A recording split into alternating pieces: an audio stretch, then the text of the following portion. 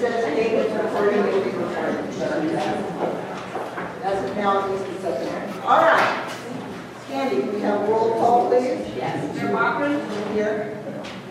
Trustee Bunninger? Trustee Johnson? Here. Trustee Knudsen? Here. Trustee Smith? Here. Trustee Thompson? Here. Trustee Bowden? Here. Okay, we have a quorum and we can continue. First thing on the agenda is the approval of the agenda. Can I get a motion, please? Madam Mayor, I'd like to make a motion to approve the agenda. I would like to suggest a change. See events within the town, sponsorships and fees after we hear a presentation by Rob Miller, and I'd like to move item 13 right before number 4. Okay, do I have a second on approving the agenda with that change? A second. Okay, discussion from the board? On that, just only on that change? Yes, on that change. Well, I'm a little wondering, there is nothing in the packet for, the only thing we have in the packet that I think was previously discussed is actually associated with Mr. Miller's proposal. So, but I agree with you. I was a little concerned that we are potentially setting a precedent before we've created a policy. But I'm also concerned that I think it's a discussion for the new board. Yes. Okay, So the new board is they began on new board. one item. They don't, so outgoing board business is everything that we continued. Okay. Now, if we want the new board to address it, all those items need to get moved down after, or we move up the swearing in of the trustees above the items that we want them. Seems to make more sense to move them right at the beginning of where the incoming board comes in, as Paige has suggested. So in other words, The new board would have that. right, so we have the things that were continued were the facility inspection, BDS Hydro, Rob Wait, Miller. Those are fine. Let me restate. my Okay, motion. that would be great, thank you. I'd like to make a motion. All right, so we have a motion and a second. Oh, okay. So we either rescind the motion or we'll start over. Who was the second? Jeff, do you Jeff. want to rescind? Yeah, we can rescind the motion. Okay. All right. So let me Once- take a second stab at it, I'm sorry. I'd like to make a motion that we move item number 4 and right after item number 13. Okay. All right, Otherwise, I'd like to make a motion we approve the agenda with that change. okay. So discussion, or do I have a second? I will second that. Okay. And- Let's vote on this one and then we'll do any other Okay, changes. thank you. Yeah. So all in favor of moving item 4 to after item 13? Is there opportunity for discussion? Oh, yeah, if you want, go ahead. I'm going to take my opportunity to make a comment because I may not have one later. And that is, I agree with our conversation last time that a policy is needed in regards to events in the town. However, I think we should be careful about not slowing down the planning of those events in lieu of creation of a policy. Okay. All right. Any other discussion? Yes. I also would like to see it moved, but I actually have a proposal to propose when we get to that might take care of this. Okay.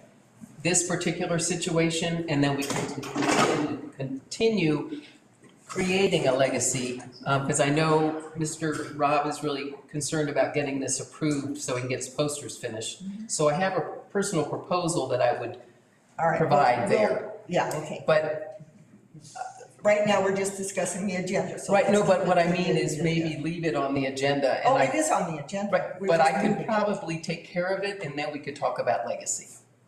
Well, let's deal with the Okay. agenda, one thing at a time. So we have a motion and a second to move to item number 4 after item number 13. All in favor? Aye. Aye. Or Jeff, are you gonna I, vote? I, Oh, okay, all right. So, any other changes to the agenda? Yes. I would like to suggest that we move item 7 down for incoming board business, simply because I Okay. think it might be of interest for the new board. They may Okay. have some thoughts on the facility inspection policy All right. that we have not heard. I thought that they. So we can move that to item number, after 14.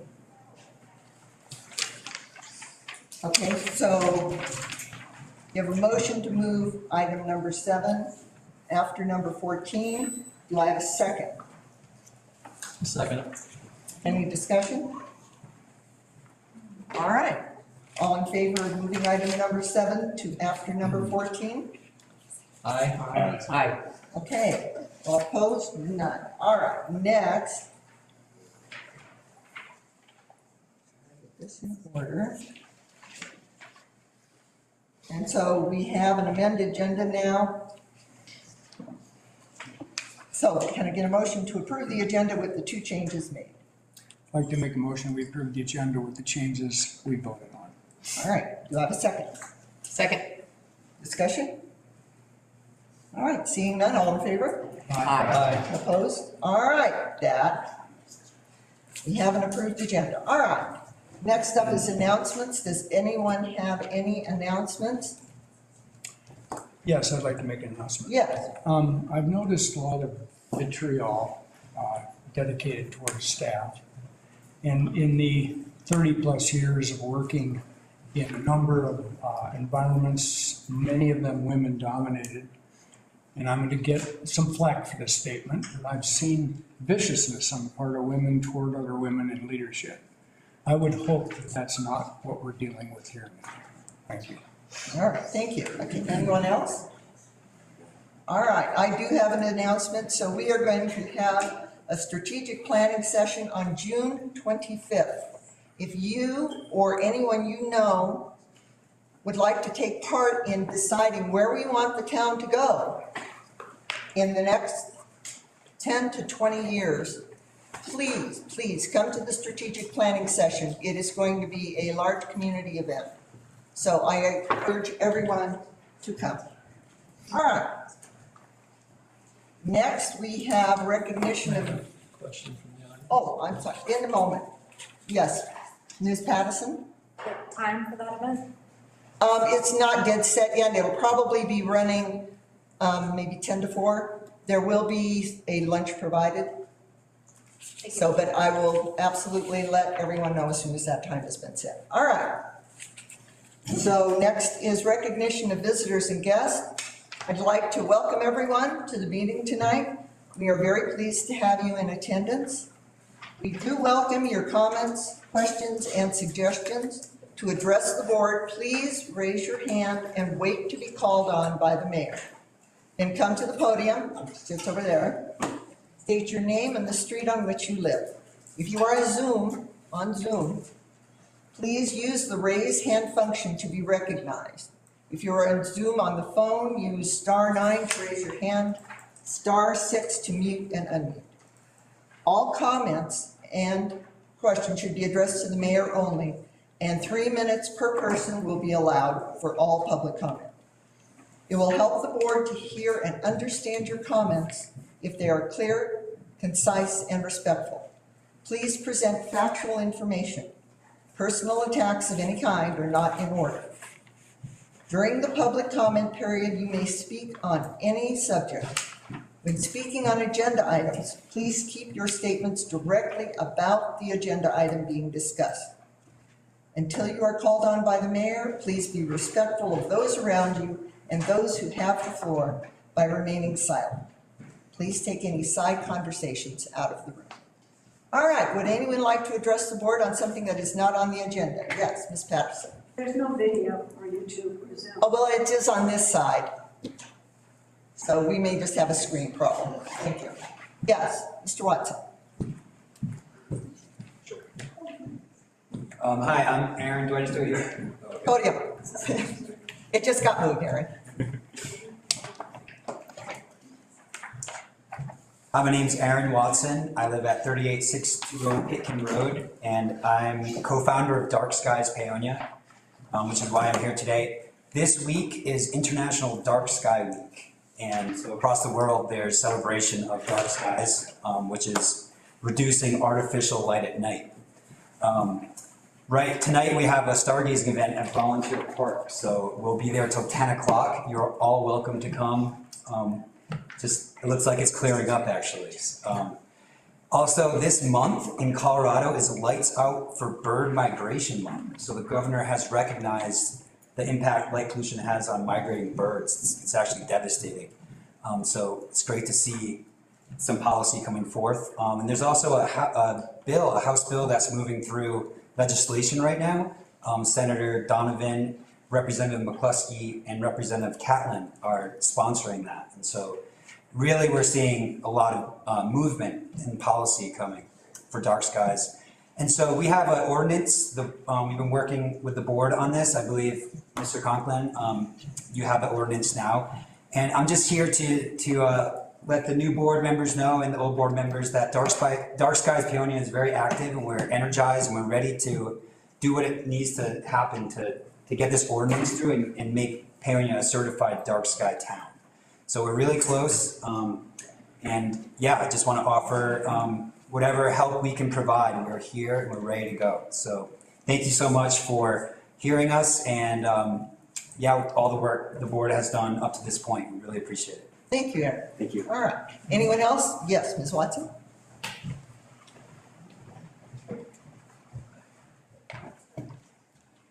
Suzanne Watson, no relation, maybe somewhere back in genealogy, but I want to ask, I submitted an extensive comment along with the Dark Skies ordinance, and I'd like to make sure Jeff Conklin is able to look at it as he reviews the ordinance. I was concerned about it not being placed in the land development regulations. And I also want to mention to the board, I know, some people might poo-poo dark skies, but something that I think is really shows how concerning light can be is some of the greenhouse situations we have around town. I've never seen anything like it. It's not even like a house with light coming out of the windows when it lights up all the trees around the neighborhood all night so people can grow, for instance, their pot plants. I would almost encourage you to look at a nuisance ordinance for that. So maybe it can be ameliorated a little bit more quickly than through dark skies, because that truly is a nuisance.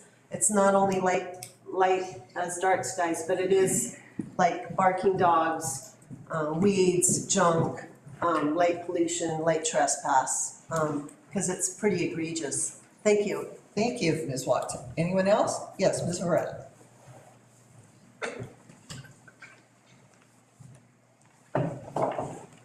So, my name is Mary Riley. I live at 211.5 Niagara in Paonia, Colorado, and I'm here to talk about an incident that happened to me on Sunday evening. I have prepared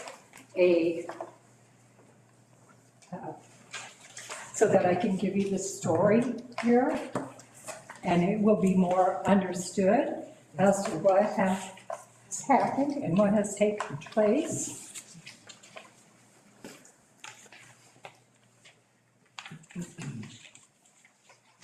So I also have a packet up here, and I will guide you through these pictures. If you will give me a second here.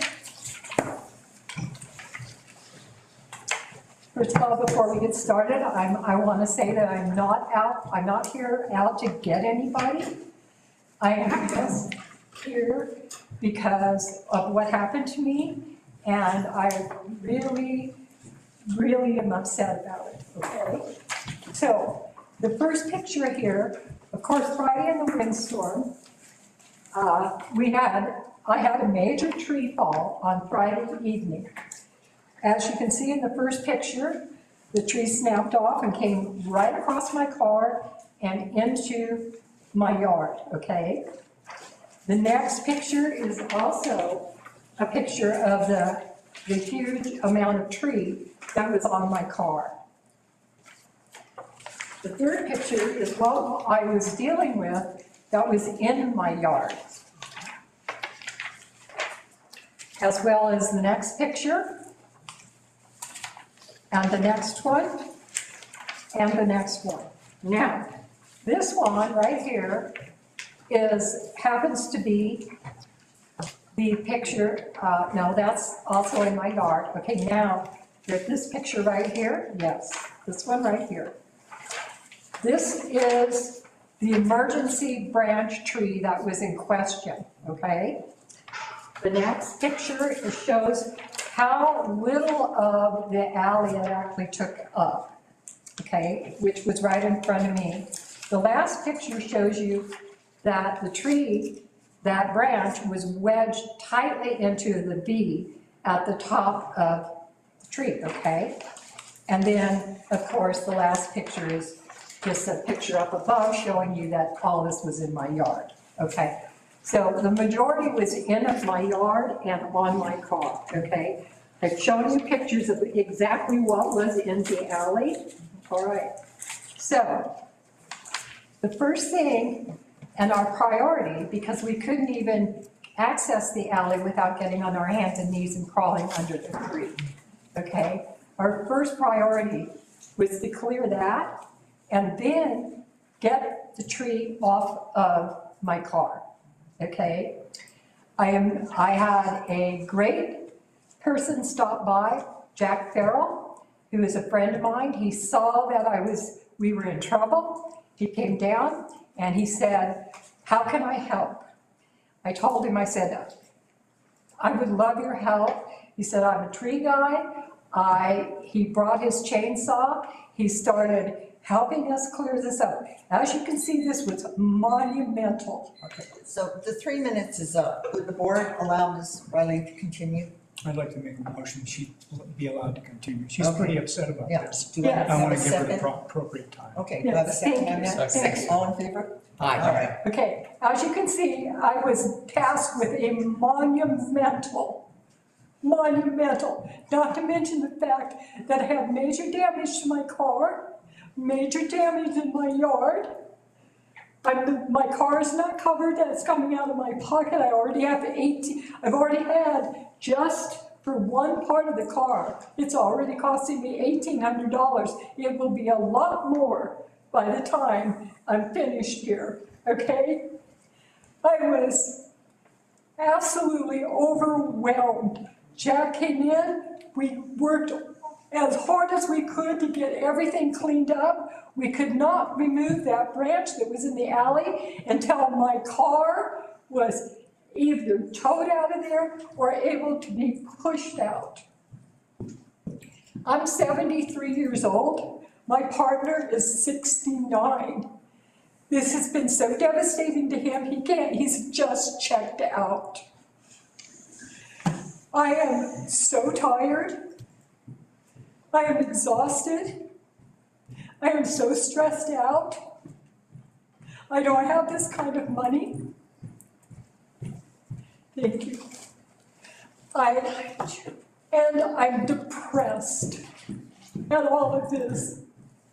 Now, by Sunday afternoon, we had gotten it to probably around 3 o'clock. We'd finally gotten it to a place where we could start the next morning dealing with that branch. Jack was charging me $50 an hour to do all the groundwork. He told me that he would have to get up in the tree because of the wedge. The branch was wedged up in there.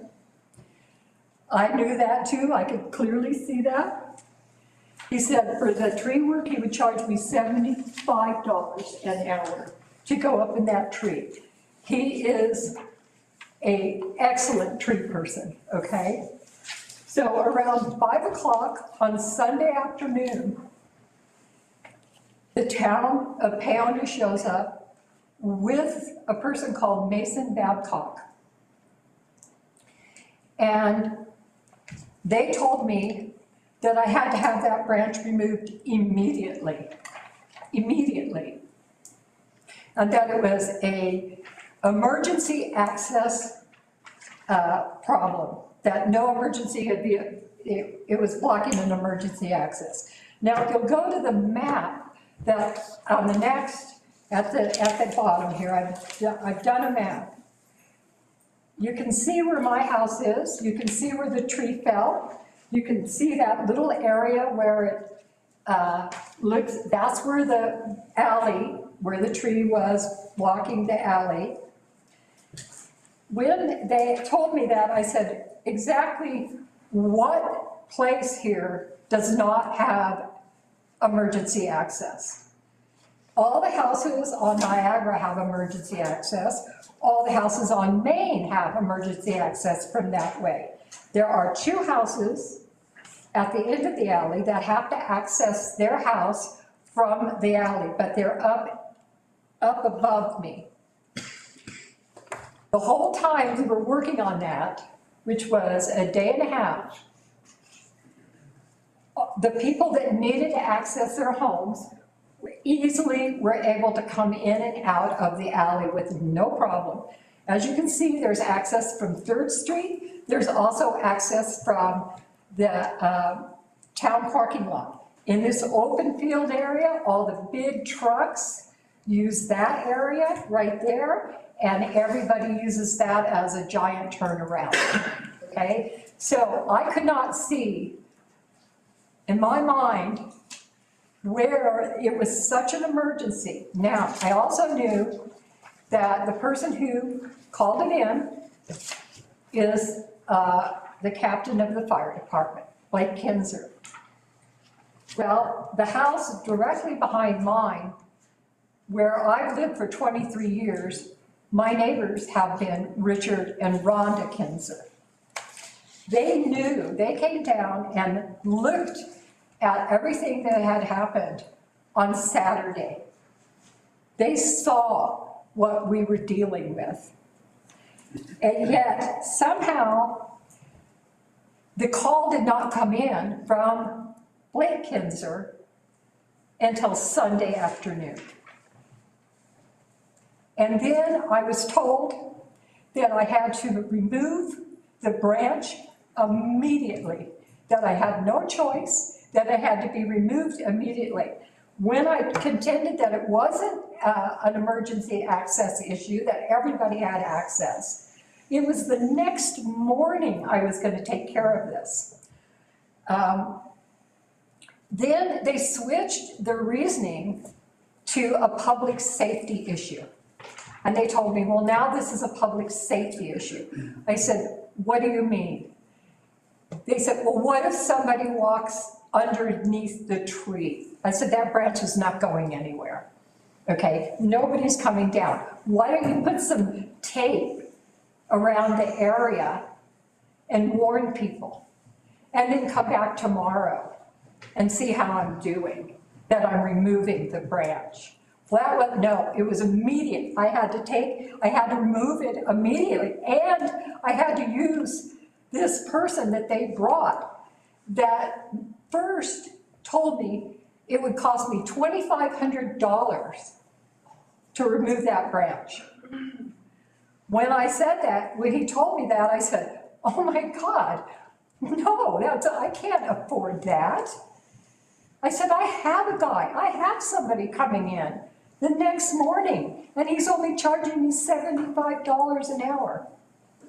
Then he walks away, the tree man does, and he comes back. Mason Babcock is his name. He comes back to me and he says, well, here, I'll tell you what, I'll do it for $1,500. I'm like, what? No. I said, I have a person coming. He's been working with me the whole time. I've hired somebody. He's scheduled to come tomorrow morning. This is now around 5:30 on Sunday evening. Okay? So they told me that I had to pay this man. I had to pay him $150 or $1,500. and that I had no choice, absolutely no choice. I was so distraught, I still am. I am so upset because I could clearly see that they were making this a much bigger issue than it actually really was. Now, to Corey's, I will say that he's new on the job, I knew that. He was very kind, and I could tell that he was clearly upset about the situation. I do feel that Mason Babcock bullied not only me, but him. Once I said that this was not a access issue, and they started in on the public safety thing, Mason was the one who said, this is a public safety issue. You have to remove this tree right now. It's a public safety issue. And they just kept saying, I had to do it right now, right this minute. And this was the person that I had to pay to do it. It took him 3 hours to do it, okay? So that's $500 an hour. What he first told me was $2,500, which adds up to about $830 an hour. This is outrageous, that I am forced in this kind of situation. It was an emergency and I was doing the best I could do. I had everything lined up. We had done phenomenal work in getting everything cleared and ready so that we could either get my car towed out of there, because none of that tree branch could not be dealt with until my car had gotten moved out of the way. Of course, it wasn't running. And so I can't believe that it happened. I was totally taken advantage of and told that I had absolutely no choice in the matter and forced to pay this very rude man $500 an hour to remove that branch. You saw that, you see that, okay? For $1,500, I could have gotten any tree guy in there. They would have done everything, including also my walnut tree got several branches broken off, including that for $1,500. And yet I was forced to pay this man, okay? So he was real nice to me. He told me in the beginning, he said, oh, I'll take pictures and I'm going to give you an itemized statement and I'm going to give you all this stuff. And I'll give you a copy of the contract that they forced me to sign. And so in the end, this is what I got. Okay? You also have a Xerox copy of this too, all right, in your path. Written on, like it tore off on a scrap of paper that he had in his car. And this is what he gives me for my receipt. When I walked out there toward the end, he was being verbally abusive to his wife. I noticed when they first showed up that there was a lot of tension between them. When I walked out there, he was verbally abusing his wife. He was telling her, excuse me, to fuck off, and other abusive things to her in front of us while we're being forced to do all of this. When he wanted payment, he demanded it. And he said, he came up to me and he said, I want my money and I want it right now. He wasn't kind, he wasn't nice, he was not friendly. I found out later, of course, that he's on the Paonia Volunteer Fire Department. And what I am asking for is,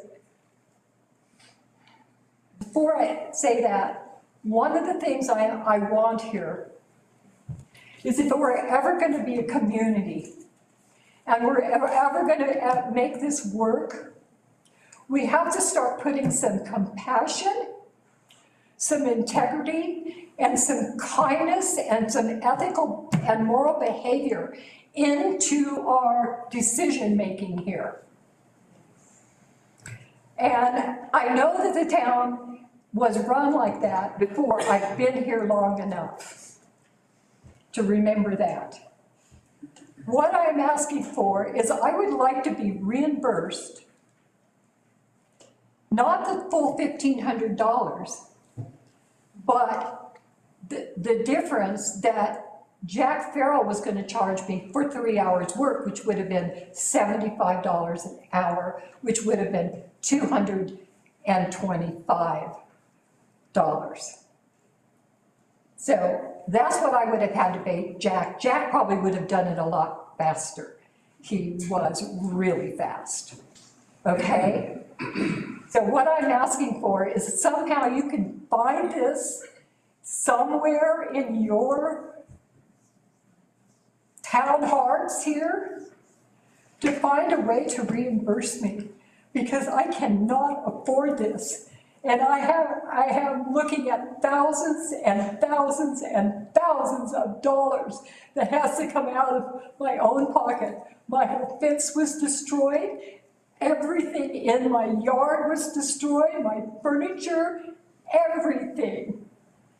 And none of it is going to be covered. I did have homeowner insurance. They won't cover an act of God. I'm screwed here, okay? And if everything wasn't bad enough, then I had to face this and be just bullied and forced into doing something. This is awful. This is not the way we work with our people and our citizens in this community. This is not what we do. All they needed to do, you saw that, all they needed to do was put some cones. That would have cleared this public safety issue right there. Oh, and by the way, while they're yelling, telling me public safety, public safety, public safety, not one town employee had a hard hat on or any safety vests or anything. And the tree guy didn't have a hat on. He didn't have any safety, nothing. All he had was a chainsaw, a rope, and a person to hold the rope, and that was it. He didn't have a truck, he had nothing. And this is what happened to me. I am so depressed. I am so exhausted. I am so stressed out. And I can't believe this happened. I just can't. And it was the most vulnerable time of all for them to come and do this. And they gave me no choice, absolutely no choice. It was immediate. I had to remove it, and I had to remove it immediately. Thank you very much for having the courage to come in and share all of this with us. No, it's not easy. It's not easy at all. I don't know that we can actually deal with this tonight, but what I would like to do is to put this on the next agenda, and then we can make a decision on reimbursing you the money at that point in time. Could we assign staff some? Yeah, we could actually assign staff to look at this, and I don't know if this needs to be a board decision. This could probably be a staff decision. Would you agree with that, Mr. Conklin? I think on something like this, it might require some board direction to staff to make a determination on that kind of expenditure. Okay. Town staff could potentially make that, but kind of given where this issue lies, it might be better directed by the board. Okay, then I would suggest that we put this on the next agenda. We will do some investigation, and then we will get back with you in 2 weeks and let you know what the decision is. Yes, Mr. Well, Madam Mayor, I'm wondering, it seems like some things would be interesting to know, like what is a typical charge by a tree service in town. $500 an hour does seem, and I have friends that do this kind of work, and that's not what they charge. And so it seems it would be important that staff looks at what are the charges, find 3 or 4 tree services around that are insured, and what do they charge per hour? And bring that information, and if they could interview Mason Babcock and find out what his side of the story was. Madam Mayor, I'm here. Oh, you're here? Oh, okay. Okay. Yep. I'd like to. Wait, request the same sir? time. Yeah. Yep, okay. But anyway, just more investigation, more information, so we know what a fair charge is, those types of things. And I think the idea of putting the possibility of a reimbursement on the next agenda is good. Correct. Yeah. Yeah, so that would be in disbursements. Yeah. Okay. Mr. Babcock, okay, we'll start with Ms. Ferguson. I just wanted to let the board, make the board aware that I have already begun that. I met with Ms.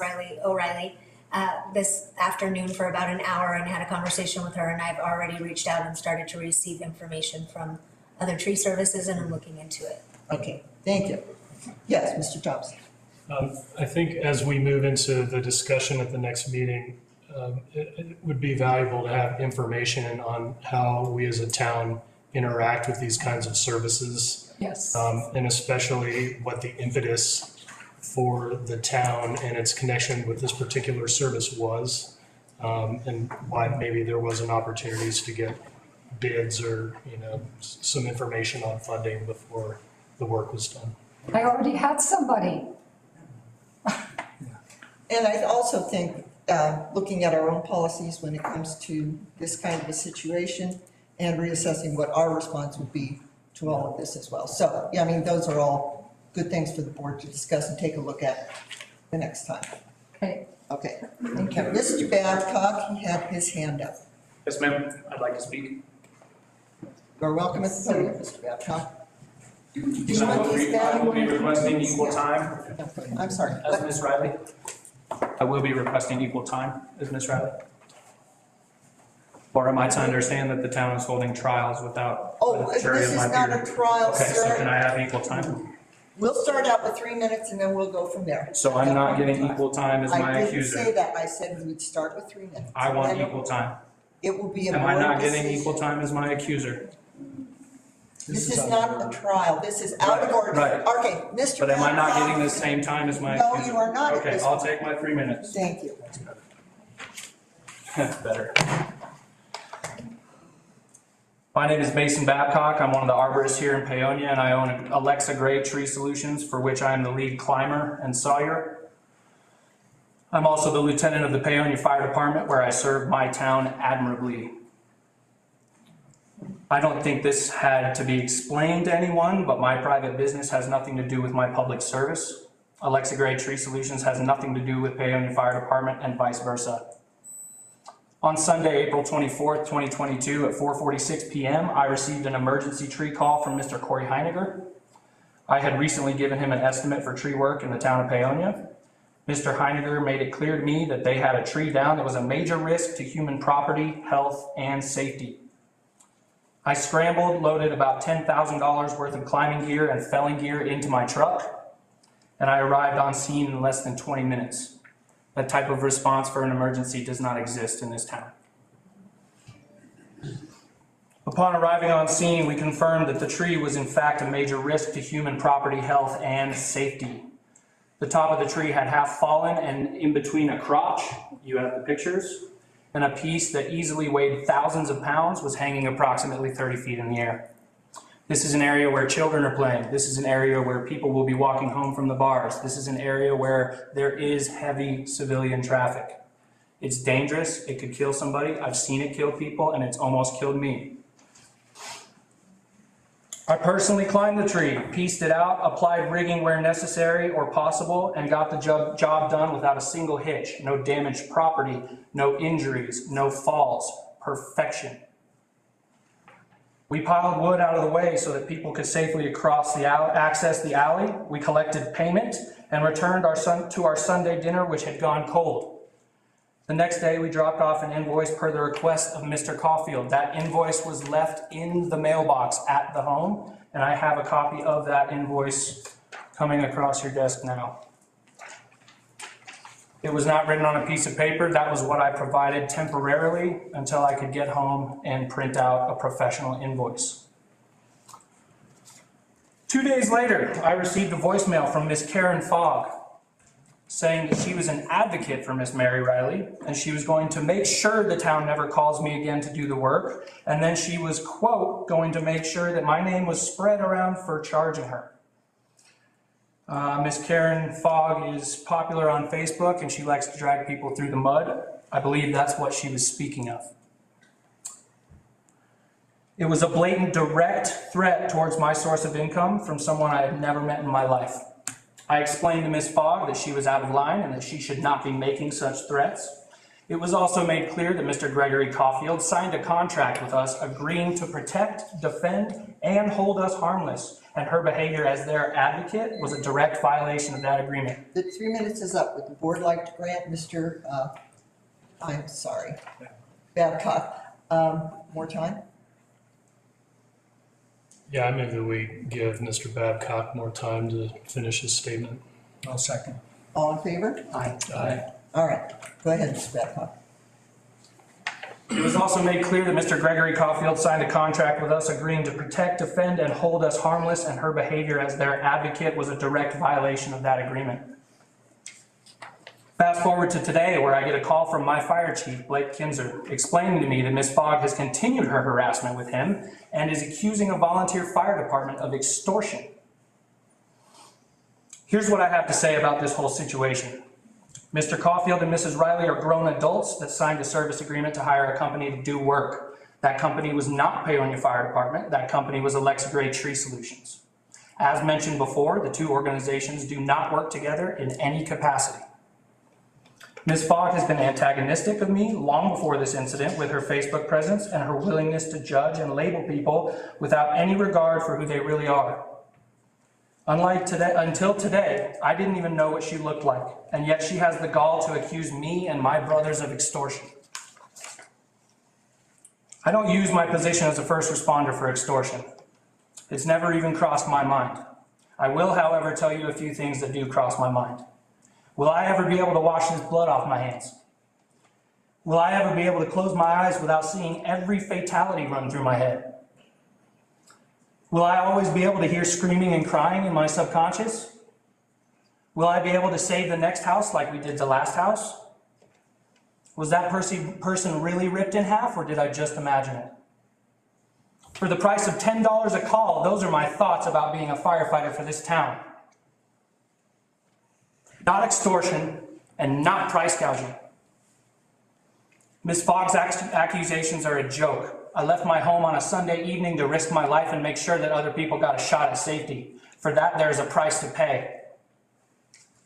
I think Mrs. Fogg's true issue here is that I didn't volunteer. Thank you, sir. All right, any other? We're only going to speak once. We're not going to do this as a trial. Yes, Mr. Martin.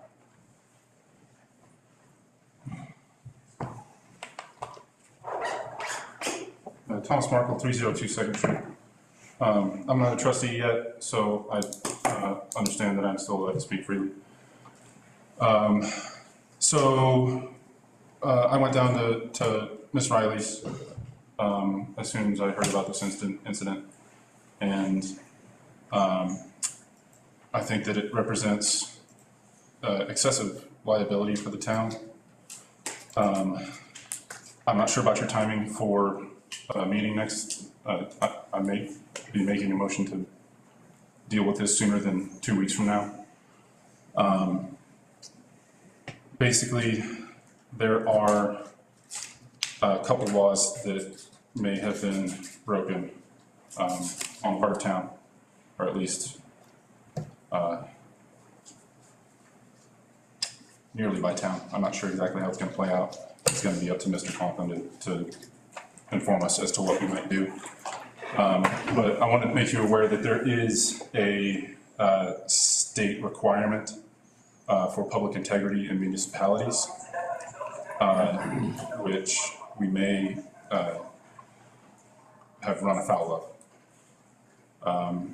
And you can jot this down, CRS 2431-113. you may want to get more information about that statute.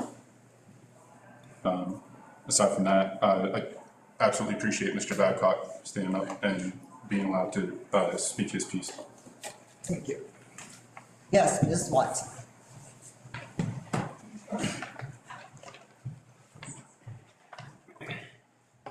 Suzanne Watson. I question, where were the police if this was an emergency? How many days was this going on for, and where were the police? Why didn't they come right away? Why didn't someone who was a police person driving by say, wow, there's something down there that's happening, we better, rope it off, put traffic cones there, whatever. But more than that, where was the authority? When you get pulled over and the police hands you a citation, it tells you what statute you're breaking, it tells you what law you're breaking. Where was the authority to compel Mary Riley to sign a contract and sign a check to a private individual? I think I've looked through our code, and there's, under this tree section, it talks about dangerous trees on private property. There's nothing that addresses an act of God like this. But there's always due process that's given. There's always a notification that happens, an opportunity for the homeowner in a period of time to attend to it. And then if they don't, the town comes in, does the work, and tries to get the money from the homeowner. They don't compel the homeowner to work directly with a contractor they drag down there. So there's something that's incredibly, it just seems like it was not the right way to have proceeded in this. So I'd like to know what statute authorized this type of action? What were the town ordinances that might have authorized this? And where were the police? Thank you. Thank you, Ms. Watson. Okay, yes, Ms. Patterson.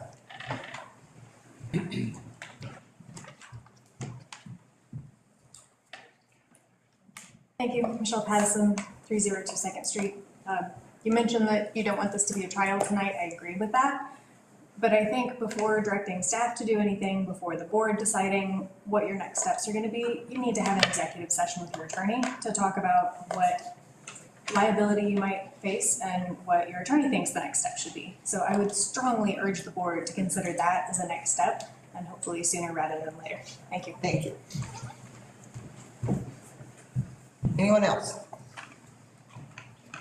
Yes.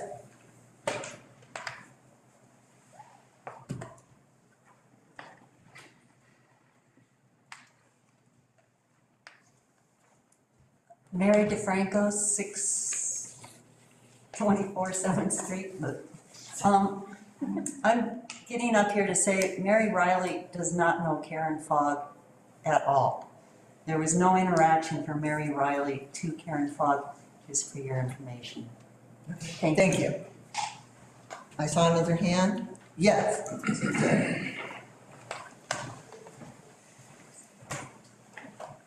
Rick Stelter, 312 3rd Street. If there was an emergency declared by an agency or agencies, I think that the agencies or agency are responsible for the excess charges for this. She had a person already working on this, and it became an emergency by declaration. And that means that the person declaring the emergency or persons make it their responsibility to pay the excess charges. Thank you. Thank you, sir. Anyone else? Madam Mayor, just a clarification. Sir, you've had your chance to speak. But All right, no, sir. clarify about Karen Mr. Fogg, I have Sir. a voicemail, ma'am, with all of the information where she is threatening me and claiming to be Mary Riley's advocate. I have that voicemail and I'll send it to you. All right. Thanks. Okay, anyone else want to address the board on this item that is not on the agenda? Madam Mayor, I'm kind of gathering the informational pieces as we go along here, so I just kind of wanted to revise what I advised previously about whether this could be a staff or a board decision. Yes. I think that if it's appropriate for the staff to review and it's clear that there's authority for the town to cover this expenditure without issue, then that would be appropriate. That may have happened short of this in any case, short of our board meeting tonight and the comment in any case. If there's some question as to that, we could come back to the board at its next meeting for review and decision making. That'd be my recommendation. Okay. Does the board agree with that recommendation? Yes. Yes. Okay. All right, thank you very much, Mr. Pumpkin. So, Ms. Ferguson, it's kind of in your hands. All right, let's move on to the consent agenda. Can I get a motion to accept the consent agenda? Do I have a second? Second? Discussion by the board? I just had one question. Yeah. We finished with our public Yes, public comment. recognition Instead. as the only one. Okay, I just wanted to make sure no one else came to Yeah, statements. Yep, I asked. All right. Okay, sorry. Yes. Mr. Johnson. On page 16, that would be regular town board meeting, March 24th, Yes. which I was absent from. It does say that I seconded the motion. Oh, not good. You were here in spirit. Dang, good. So anyway, that needs to be corrected. All right. That's all. All right, anyone else? Okay, so there will be a correction made on the agenda. All in favor of approving the consent agenda?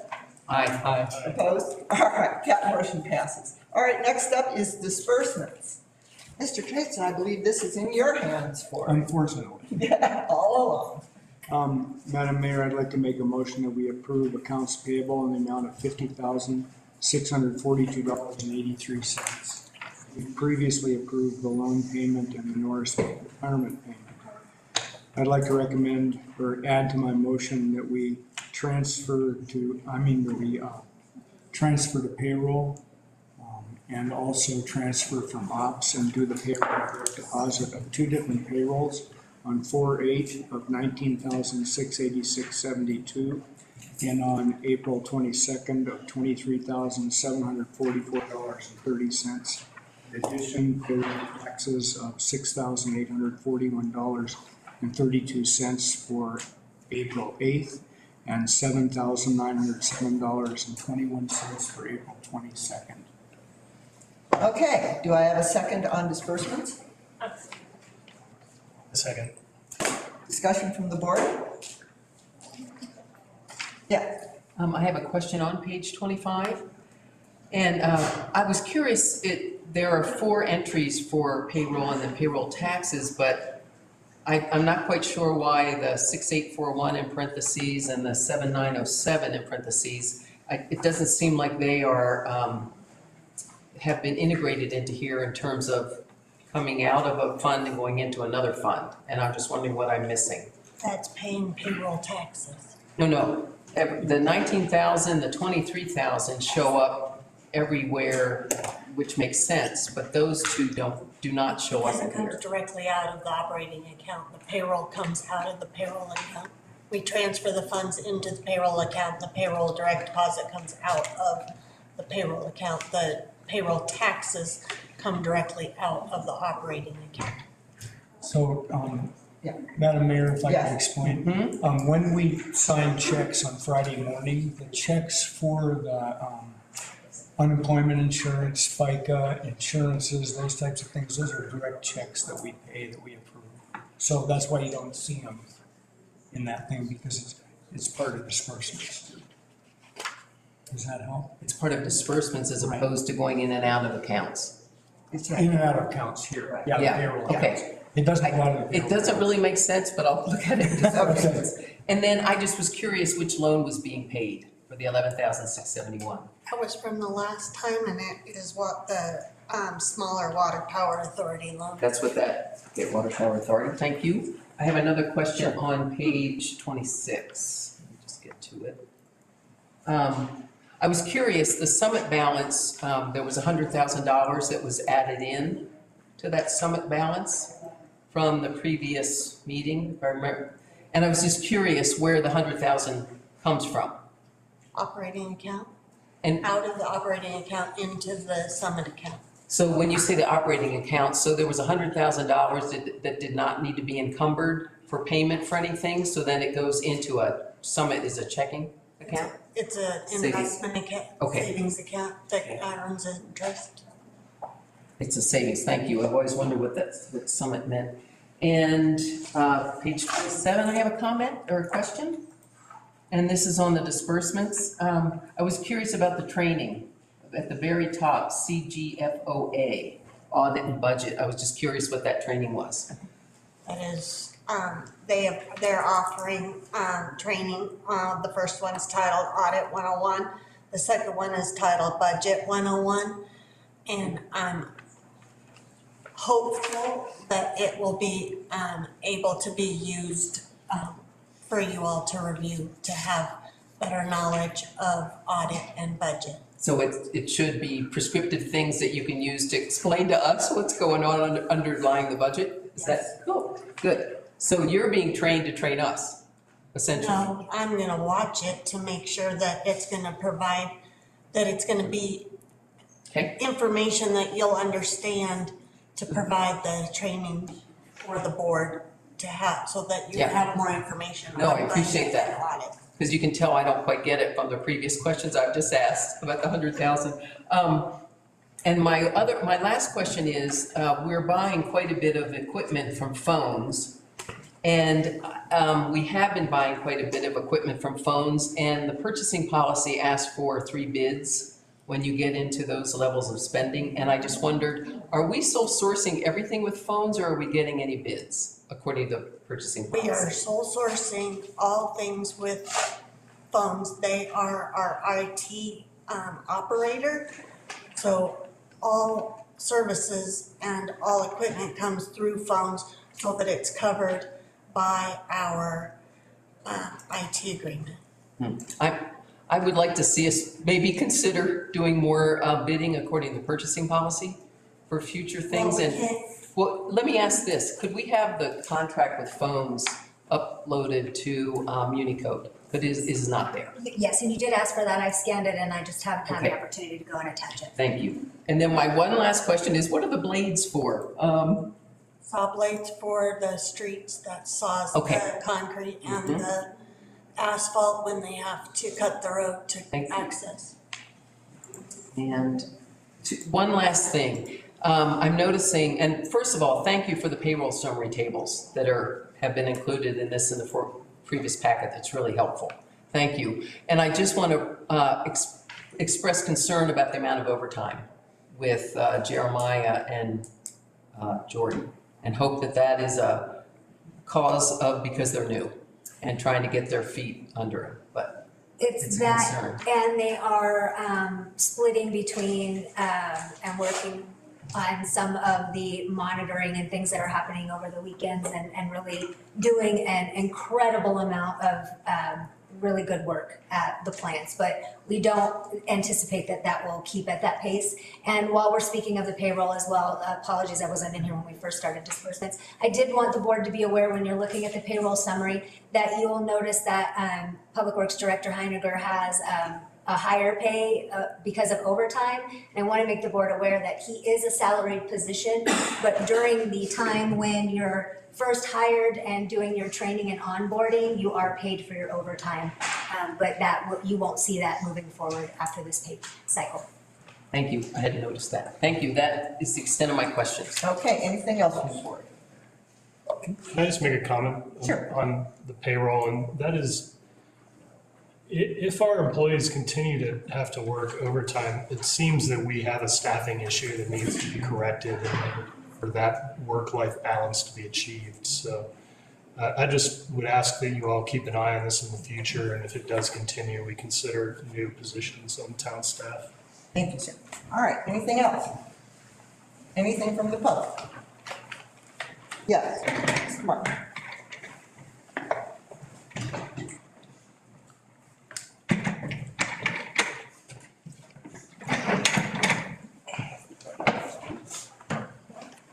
I got a bunch of stuff because I emailed my questions, but I didn't get any answers, so I have to ask them here. I'm sorry. First off, the There, I guess there's not line items, but there's a 1 million gallon porta potty for $81. That was also done last month. For 90, let's see, how much was it? $96. I don't know if you guys have ever worked on porta potties. They don't need that much service. You need one porta potty for about every 10 people if they're full time. So that's about, and they get cleaned once a week at that rate. So it's 400 hours of use. So if you have 2 people there spending 2 hours a day, which I think is generous for the 1 million gallon plant at this time, it should be about 3 months between services. If you change your service to quarterly instead of monthly, it'll save you about $796 a year, which you pay for picking up the park. There's recycle drop-off. I don't know where that is or what it is. It's the e-cycle. It's us dropping off items to Double J that have been picked up. Someone used a town dumpster at the park to dump a large amount of electronics. Okay. So it's like a... We take it to Double J. Okay.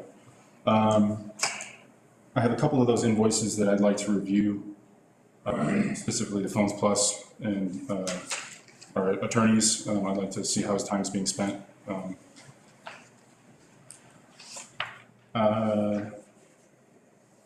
Electronic billing can save us, what, $400 right there?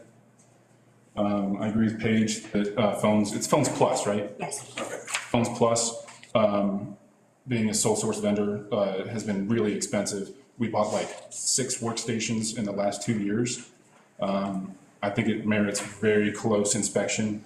And actually, if I was sitting there, I might be making a motion to create a committee to look specifically at that vendor and other sole source vendors. There's a grant fund in there to Hotchkiss. I'd like to get details on that. Where are we? Can I answer them as? No, I don't think I'm gonna run out of time here. Yeah. So just jot these down and get back to me. If you can after. There were, I have Corey, but it's not Corey, it's his son, who was trained as a police officer. I'd like to know where his, where we're at with his repayment for his post-training. I was wondering what Amanda's FMLA absence finish date is going to be. We have, yeah, that's the end for budget. If I can get answers for that, that would be great. Thank you. Thank you. Anyone else from the public? All right, we have a motion and a second. Yes, Mr. Thompson? I wanted to thank Mr. Markle for emailing his questions in ahead of time, and I'm trying to get to that, and I appreciate that.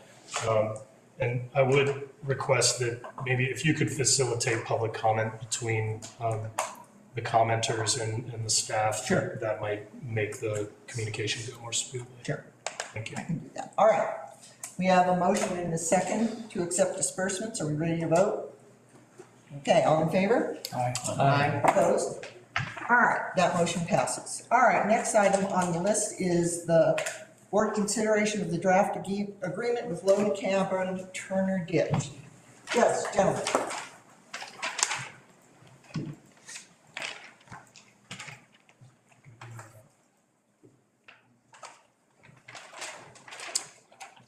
My name is Paul Modlin. I live at 14140 Dry Gulch Road. I'm going to be joined up here by Steve Kostler and Cassandra Shank.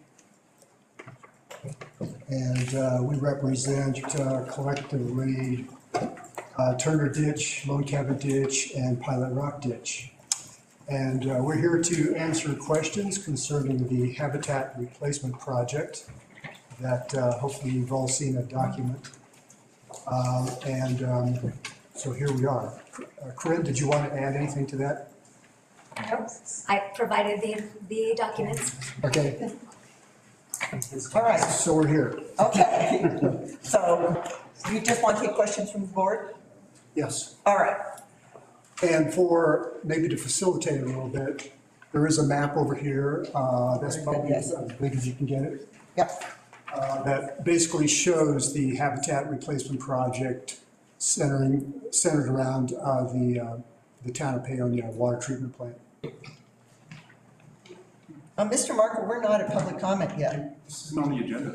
Yes, it is on the agenda. It's number 5 on the agenda. Or, it's not in the packet, sorry. It's not. There's nothing in the packet on this. Yeah, this was from a previous packet, I believe, Right, but it's it not was. in It's this the one. last packet.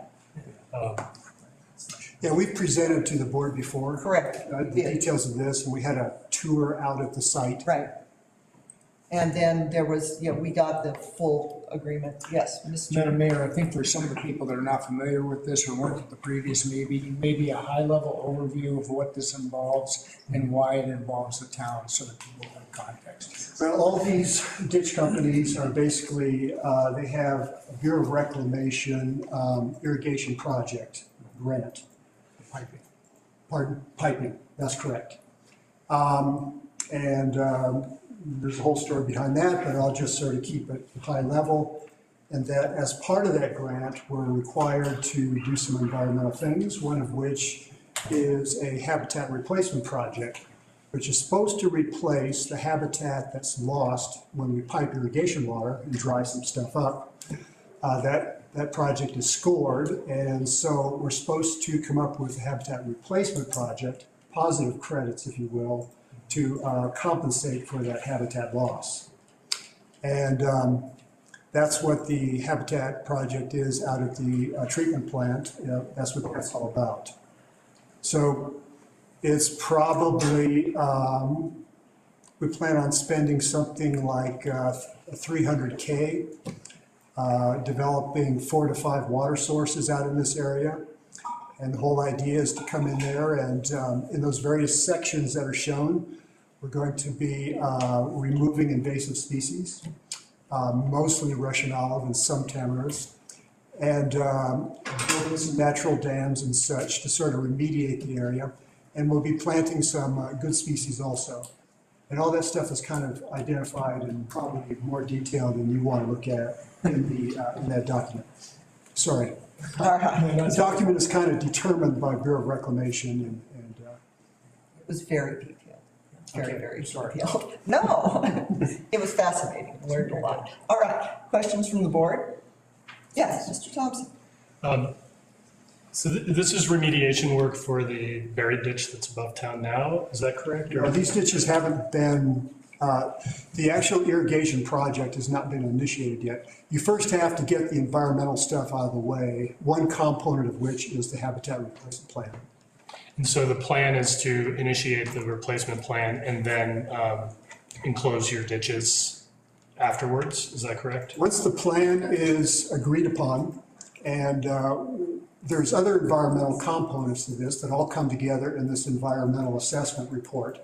Once that's all together, the Bureau gives its final okay, then we're allowed to proceed with the project from the point of view of piping the irrigation water. And I apologize because I think I came on after this was really explained in detail in the site visits. So I'll try to be brief and not ask you to reiterate.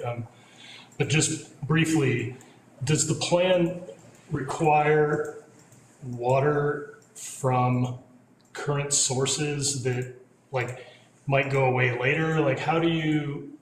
Well, the 5 sources I mentioned, one is the town of Paonia has 2 shares of Farmer's Ditch. And Steve is going to correct me if I say anything wrong here. We're also developing a spring that's on your property. There is a couple of streams, effluent streams that basically go down to the North Fork River. One is directly from the ponds themselves, and the other is from a French drain that circles the entire treatment plant, ponds at least. And then we're also looking at getting some tailwater from Delicious Orchards, which is just on the left side. You can see some of those orchards just on the left side of that map. And so there's these water sources, and we're going to use those to basically irrigate the good species that we put in, get them established. The whole project is enclosed temporarily enclosed in a DOW fence to keep out the big critters from going after those species until they're developed. That's wise. The only comment I would make is that it would be wise to not use water-dependent species like cottonwood and willow and have species that are more xeric should the French drain or the orchard water go away, just for long-term viability. Thank you. We think in the long term, the water table is quite high in this whole area. And most of the things we're putting in, once they sink roots down and get close to that water table, probably a lot of this irrigation will be pulled out or terminated one way or the other. So the irrigation plan is there mostly just to take care of the first 4 to 5 years for all these species to be established. Thank you. And so are you looking at cottonwood and things, trees like that, or? Cottonwood trees, there's an area in section, well, it's directly south on that map of the ponds, where there's a lot of cottonwoods that have gotten dried up and have, died and fallen over. And that's one area that we'll be going in, cleaning that up and trying to establish some new cottonwood trees in there, along with some other species. Last comment. I nerd out on this stuff, so I apologize. I would just recommend deep planting techniques to put the root balls in the water table, so you're not serving irrigation. That's all I have. Thank you. Okay. Anything else from the board? Yes. Madam Mayor, Captain. not Yeah. board, but if I may. I understand that this presentation, materials and the agreement had been made available to the board, or perhaps were in the last packet. The agreement wasn't in this packet, and it's. I think it was. It is, it's in the multi-page document that we got. There were 2 contracts in there, one for Delicious Orchards and one for, it's in the document that was given to the board. When? I didn't see it. In the packet that at least I downloaded. This from- packet is not in this. Yeah, packet. and so, I mean, it's on file, and I think it's, probably okay for the board to approve the agreement, given that it's on file, it's been in the packet. In the, abundance of caution, it might be best, now that we've had this discussion, to bring the agreement back at the next meeting simply on the consent agenda. It's not a public hearing, it doesn't require any additional discussion, but just to make sure that that's in the packet, so there's not any questions about it. Okay. Great. Anything else from the board? I would just like to say that I think I was in the audience when maybe this was brought up in the summer, but I've not read it. I feel completely unable to vote on anything because I don't have any idea what I'm voting on, so. Okay, all right, anything from the public? Yes, Ms. Kendall. Yes, come on up. Okay.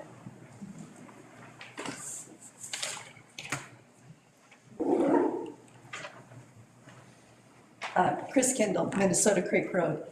I have a question. This has been an ongoing project for what, 5 years now?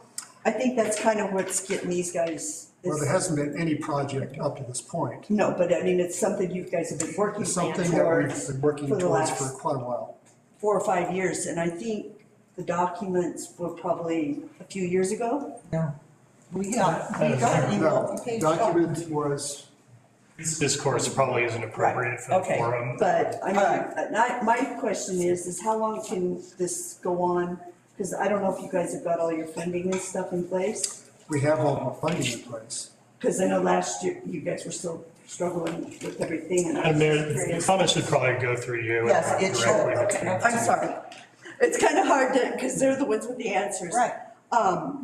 What I was asking is, I know last year they were, because of pipe and things, that they didn't have enough money to do this project. And how long can this project keep going until, without the money and get started? Well, it sounds like they have the money. Well, it sounds like it. Yeah. So, my next question is, when are they planning on starting? Okay, when do you have it? It looks like you're starting. When the board, we haven't started anything yet, when the board approves this habitat replacement project, and when we have things done like the environmental assessment report, and there's a couple of other aspects like getting the state historical preservation society involved, or organization involved. So once the environmental stuff is all taken care of, that's when we launch into the real project. So there's still a lot of steps to go through there before you guys get started. Thank you, Ms. Kendall. Okay, thank you. All right, anyone else? Yes, Ms. Pepsi.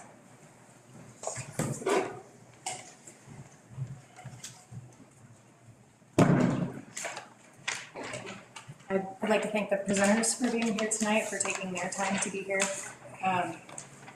As best as I can find, the last time this was in a public packet was in October 2021. So you have 3 board members and your 2 incoming board members who have not seen any of the documents related to this. So I hope that you'll take the attorney's suggestion to hold off on a decision. I hope that that doesn't cause any difficulty for the people who took their time to be here tonight to speak to you. Thank you. Anyone else? Yes, Ms. Watson.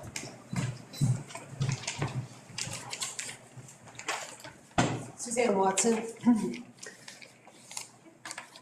I think the board needs to talk to the Colorado Rural Water Association about this, about our sewer treatment pond properties, about the future of sewer, what we might need in the future.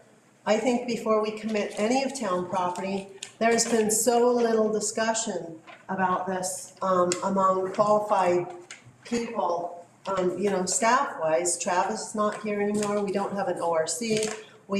Our public works director is brand new. I really think you need to talk to the Colorado Water Association, the people who helped us with the sewer plant to begin with when it was put down there, before any commitments and decisions are made. Thanks. Thank you. Okay, anything else from the public? Yes, Mr. Burke.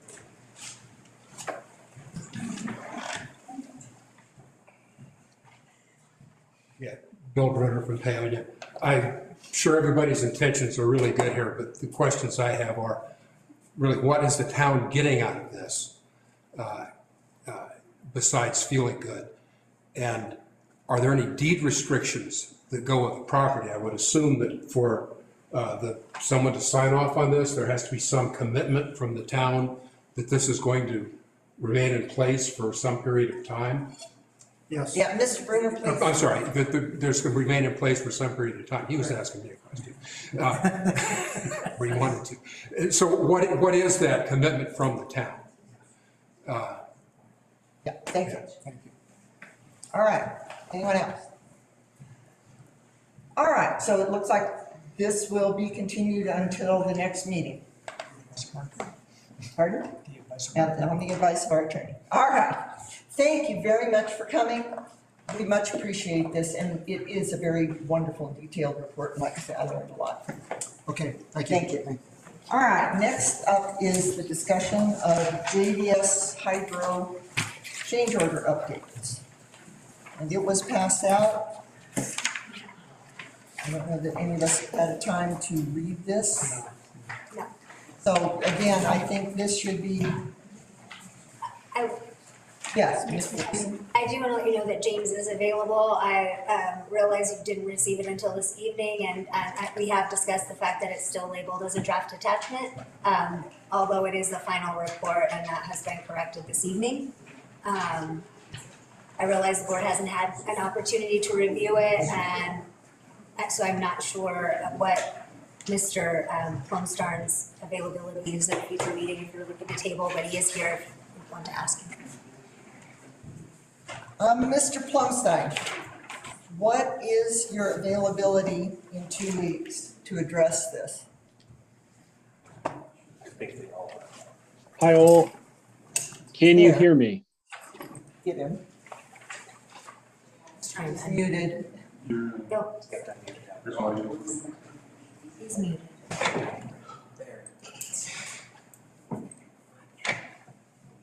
Still muted.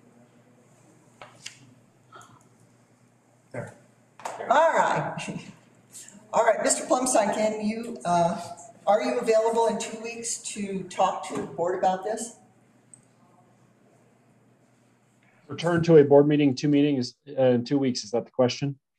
I'm sorry. Can you hear me? Yes. All right.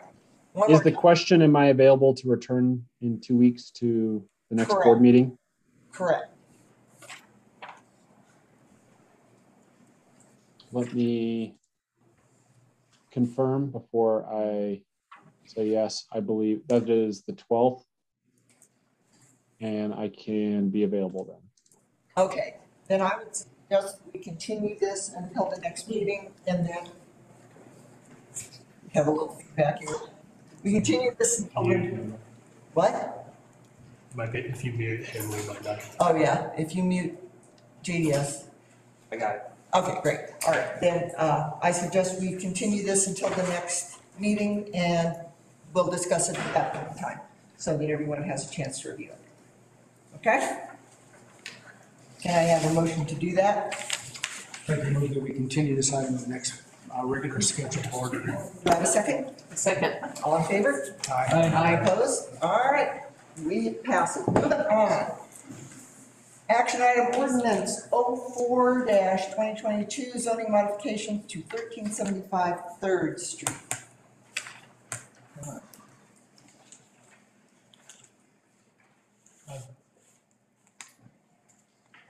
Madam Mayor? Yes. Items number 7 and 8 have the same, is it ordinance, my bad, I'm sorry. Yeah, one's a resolution, one's an Sorry, ordinance. they just have the same number. I just- Yeah, they do. Same number, different kind of thing. All right. So we made the zoning change approval at the last meeting, and this is the ordinance that then stands behind that zoning change. Is that correct? Yes, Madam Mayor, the ordinances, zoning changes are required to be done by ordinance. Okay. So we're reviewed at a public hearing and took action. This is to effectuate that board decision. All right, discussion by the board. Okay, can I get a motion then? I'd like to move we approve ordinance number 04-2022 zoning modification of 1375 3rd Street. Okay, is there a second? Second. Any other discussion from the board? No. All right, discussion from the public? Nope. All right, all in favor? Aye. Aye. Opposed? All right, that motion passes. Let's get sworn in. So I was gonna say, do we want to take a 5-minute break before we do the swearing in? There was an item before this. There was number 5, so we have Number number 7. 4 and 7 have been moved. Okay, my bad, thank you. Yeah, wait. Okay. Does the board want to take a 5-minute break? Yes. I make a motion to take a 5-minute break. All right. Second. All in favor? Aye. So I'm calling this meeting back to order. All right, next item on the agenda is recognition of the outgoing trustees. Guys. He's packing up, he's out of here before we even say goodbye. Oh my God. Can't wait for him when he gets home. Jeez. Jeff, don't forget your name. Oh yeah, take your little board member thing. Yes, Put it up just in leave your. the Yeah. Leave the stand, but Seriously, take it. leave the stand, but the thing on the inside is yours. There you go. Can I have a minute? 10.99. Absolutely, I would like to say thank you to Mick Johnson for 2 years Thank you. of dedicated service. It's been a pleasure to. I wish you would have been here for 2 years. It felt like 2 years. Mr. Thompson would like to say something, so I give Mr. Thompson the floor. Thank you. I'm out of here. Goodbye, Mick. Bye, Nick. Bye, Nick. Yeah, he did. Oh, I'm gonna listen. All right. Bye-bye, Betsy. Thank you. We're not moving away. Good. Karen. Stay for the end of the meeting. Margarita waiting for us.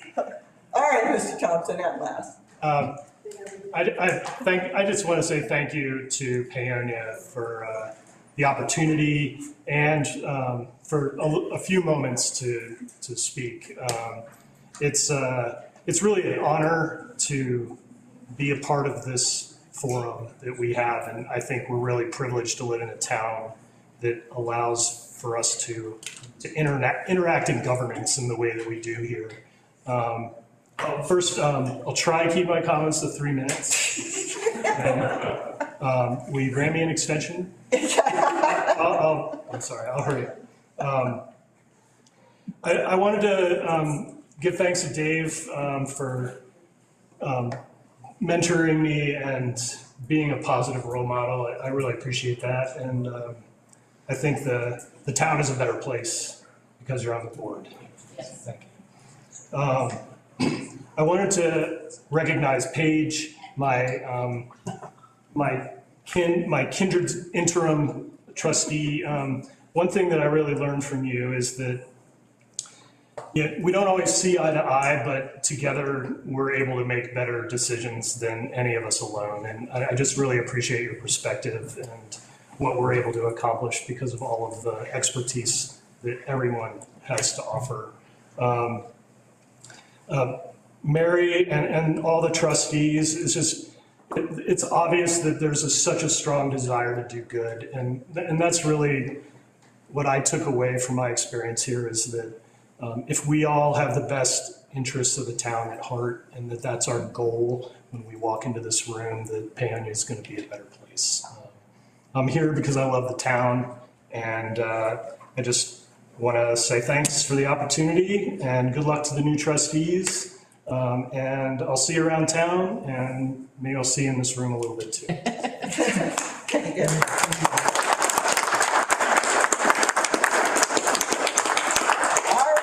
The next step is to fill these empty seats. So would Mr. Markle, Mr. Stetler, Mr. Valentine, and Ms. Smith stand up, and we're going to get you your oath of office. Can we stay here? You can stay here, okay. I don't think we need to do it out here. That's okay.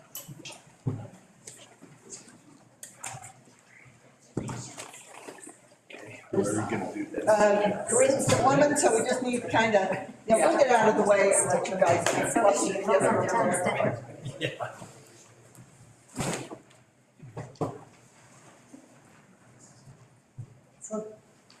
Sorry. Cindy told me to.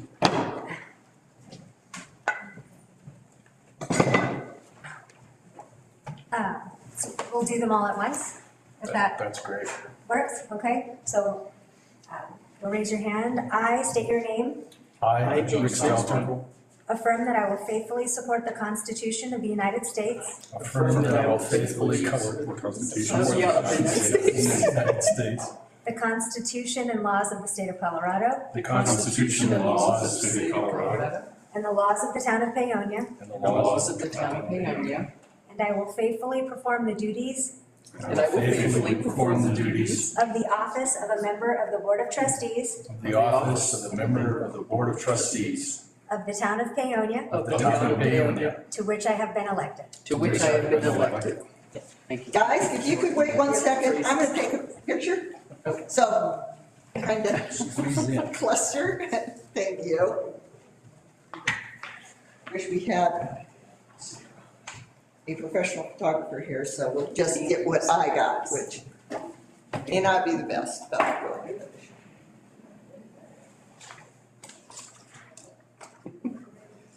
Smile. Trying. This is exciting. All right,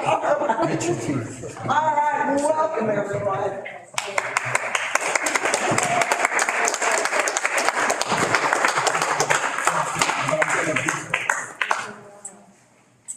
Okay. Welcome to our new trustees. I don't know if Corinne has gotten you your lovely little binders with all the stuff in it yet. We have them, they're just not handed out yet. Okay, so I guess you can pick them as you leave this evening. Little light reading, maybe put you to sleep tonight. So, I would also like to definitely welcome you and thank you for stepping up to take part in all of this. I hope we can become a good functioning team together and to work in the best interest of Paonia. All right, so there are a couple things I do need to make you aware of. We do have a CIRSA training for incoming board members on May 4th here in Town Hall at 5 p.m. So make sure that that is on your calendar. And Sam Little from CIRSA, or Sam White? Sam White will be here in person. I'll be here on Zoom, but Sam will be. Okay, great. All right, and then on May 17th at 6 p.m., there will be a board training from DOLA. And Dana Levesque, our DOLA representative, will be providing that. 6 p.m.? 6 p.m. on May 17th. Okay, thank you. And he'll be here. He will be here, yes. Again, the strategic planning will be on June 25th.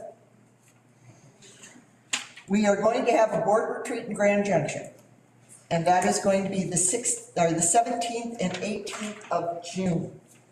It'll be a half day on the 17th and a full day on the 18th. Oh. Me neither. Okay, so can you make it the following week? The 24, 25? Yeah. I could, yes. Yes. All right, then here's what I'll do. I will get in touch with our facilitator and see if he can change that to the 24th and the 25th. But that's the 25th is a strategic planning day. Oh, good grief.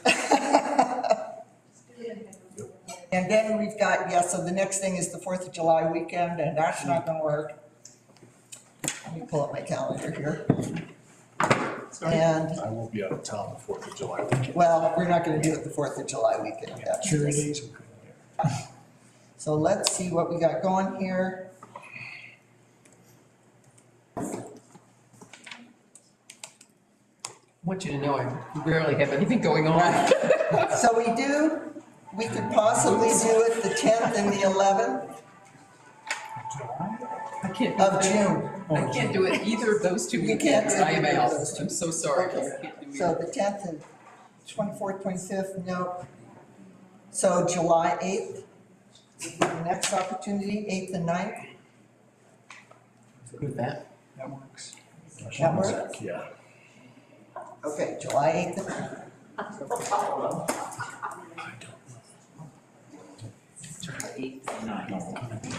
All right. Retreat. Grand Junction. Yeah. All right. Right after the 4th of July weekend. And then the last thing is DOLA will be here to do a budget training on July 26th at 5 o'clock. And that will again be here. 5 o'clock? 5 o'clock, yeah. Can you repeat that date? I'm so sorry. July 26th. Yeah. All right. Yes, Ms. Burns. Thank you. I wanted to check with the board. I told the Turner Ditch Habitat individuals that I would check. They offered a 9 a.m. tour again Monday morning. If the new incoming trustees or anyone that wasn't able to attend the tour that they had previously, they would be willing to do that again. They are available again. It's very short notice, Monday, May 2nd at 9 a.m. I told them I would let them know tomorrow if that would work for the majority of the board. I would like to say that I can, but no more than 2 of us can go, unless you're gonna make it a public meeting. I'm going to Publicize it. post that Okay. you'll be doing a tour at Very the, good. at the plant. So at what time? 9 a.m. Monday morning, AM, this is 9:30, 9 AM? 9 a.m. Okay. And we Monday meet morning. Well, do you all know where the sewer plant is? Yes. No? No? Yes and no? Meet here. I'll let them know we're gonna meet here and then you can convoy over. Okay. Okay. Would it be a good time then to have Corey or someone take us through the sewer plant at that point, as long as we're down there? Point of order. Yes, Mr. Markle, what is your point of order? Orders of the day. Pardon? Orders of the day, we're off topic. I don't know where this discussion falls. This is still, it's the mayor's welcome, it's part of the mayor's welcome. Okay. Thank you. Would this, I can make that happen if the board would like to do that at the would the same board time. like to do that? Just take a tour of the sewer plant as long as we're down there? Okay. Sure. So that's 9 a.m. Monday. 9 a.m. Seems like. Okay, great, all right. Could I ask a question? Yes, ma'am? Did I understand that's, oh. Please come up, thank you.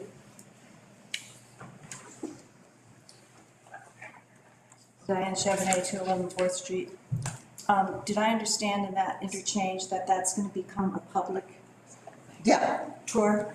yes. Oh, the public, okay. Yeah, the public can attend that, yeah. Thank you. Christina Patterson, Price Road. So did you determine when the board retreat is?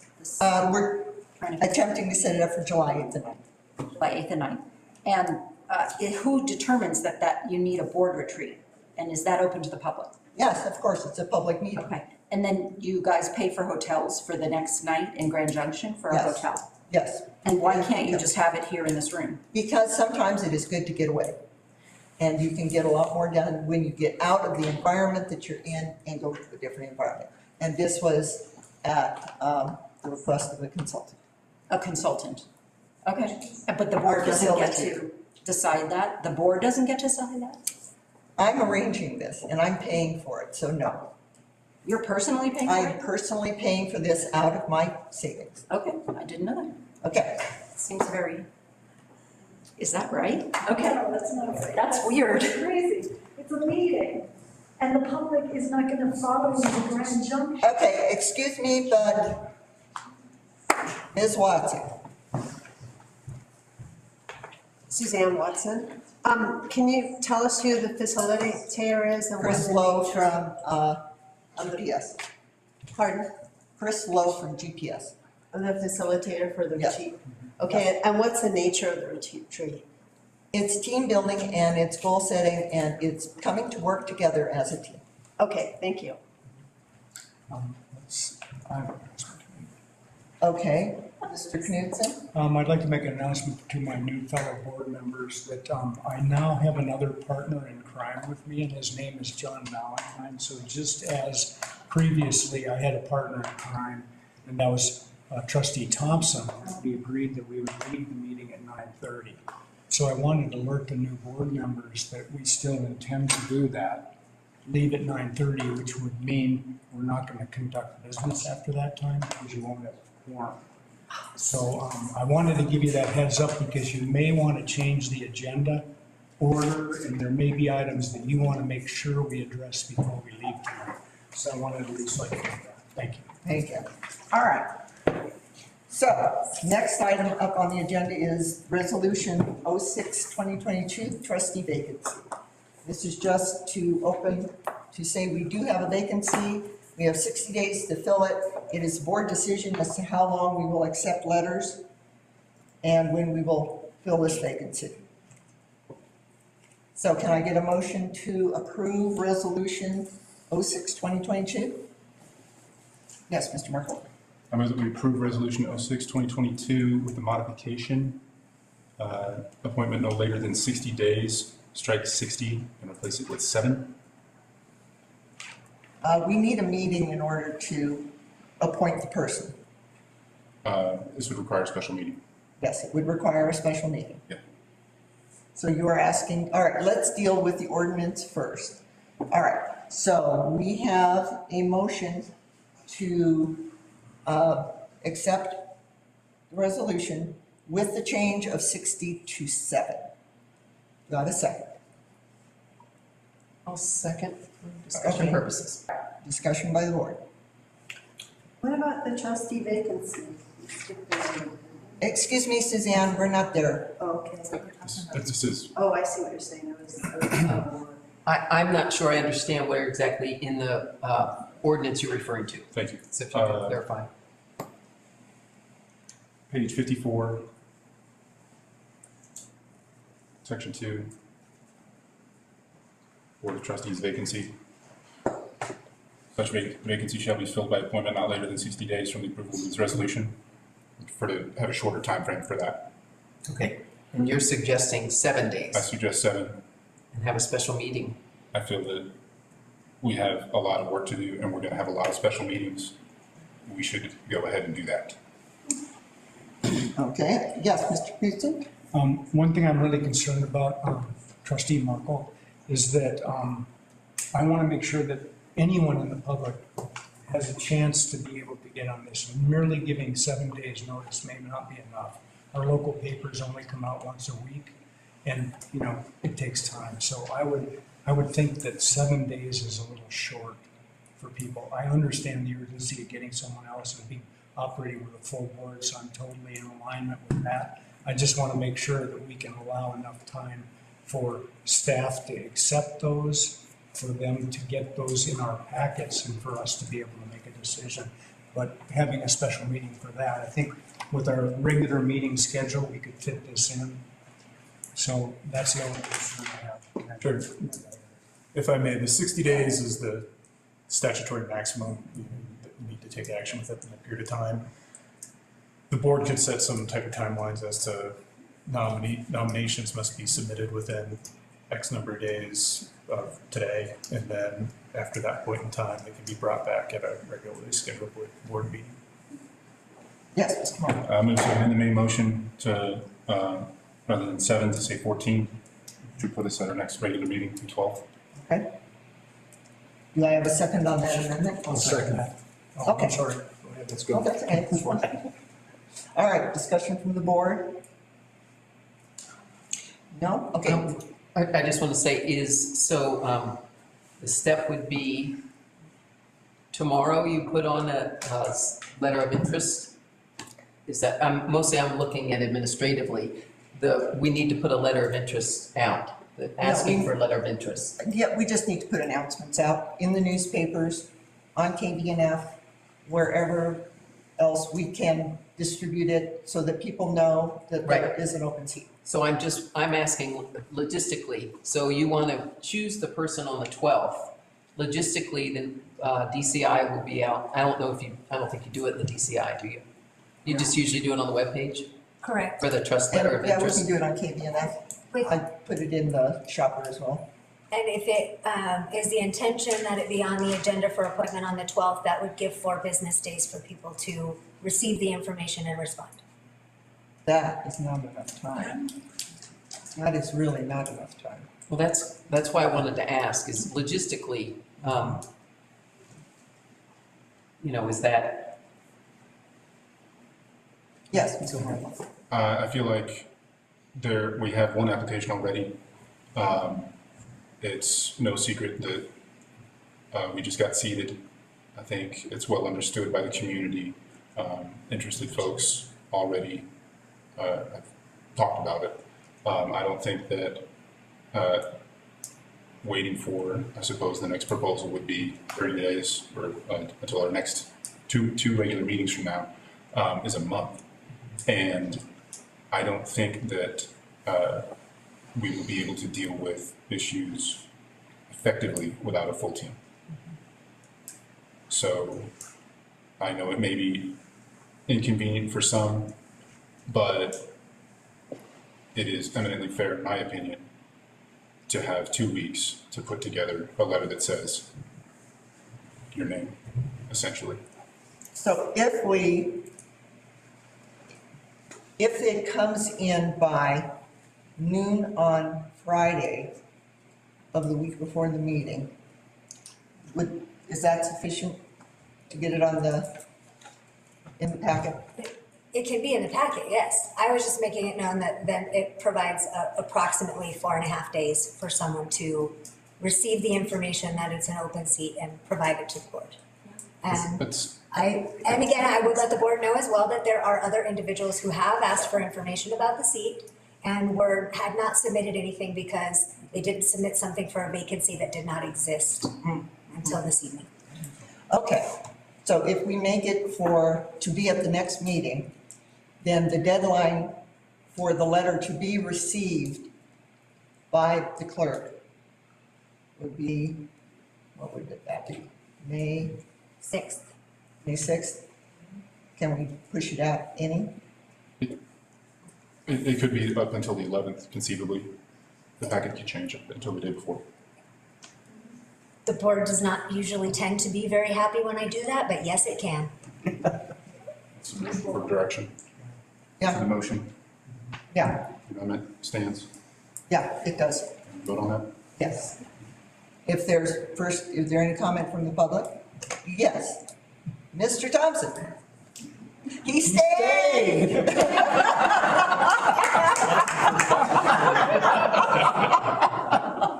What a trooper!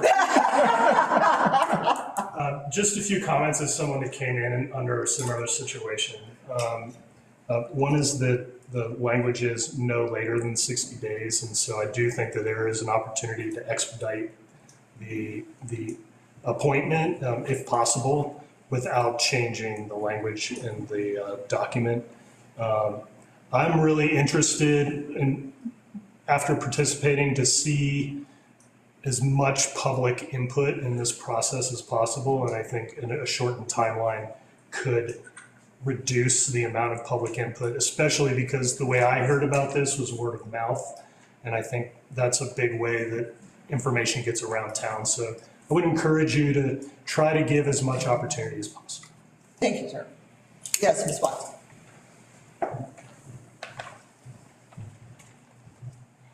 Suzanne Watson. So what makes me a little sad is that you have a SRSA training on May 4th, and you have a DOLA training on May 17th. And if you conceivably did it before May 17th, at least the new board member could start getting trained. But if you wait too long, they're going to miss all these training opportunities. And sadly, people just don't show up as public members. I mean, we can't even get the planning commission to show up to these trainings. So I don't know, at least I'll make the Grand Junction. I think they might be able to make 17 and 18 of June, or maybe July. Oh yeah, 8th and 9th, that would work. But I mean, I really think getting the SRSA and the DOLA training is important. And if anybody's listening who wants to run for the board, note those times on May 4th and May 17th for the SRSA and DOLA training. Thank you. Thank you, Ms. Watson, for saying that, because I was going to invite anybody who put in a letter of interest to come to the trainings. All right, so anything else from the public? All right, seeing none, we have an amendment to the main motion to make the time limit 14 days. All in favor? Aye. Aye. Opposed? All right, that motion passes. Then we have an amended motion to accept Resolution 06-2022 trustee vacancy with the change to 14 days instead of 60. Any further comment? All right, all in favor? Aye. Opposed? All right, that motion carries.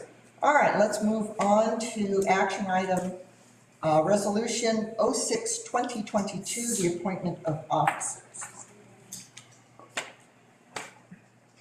And this is, got the right one? Yes.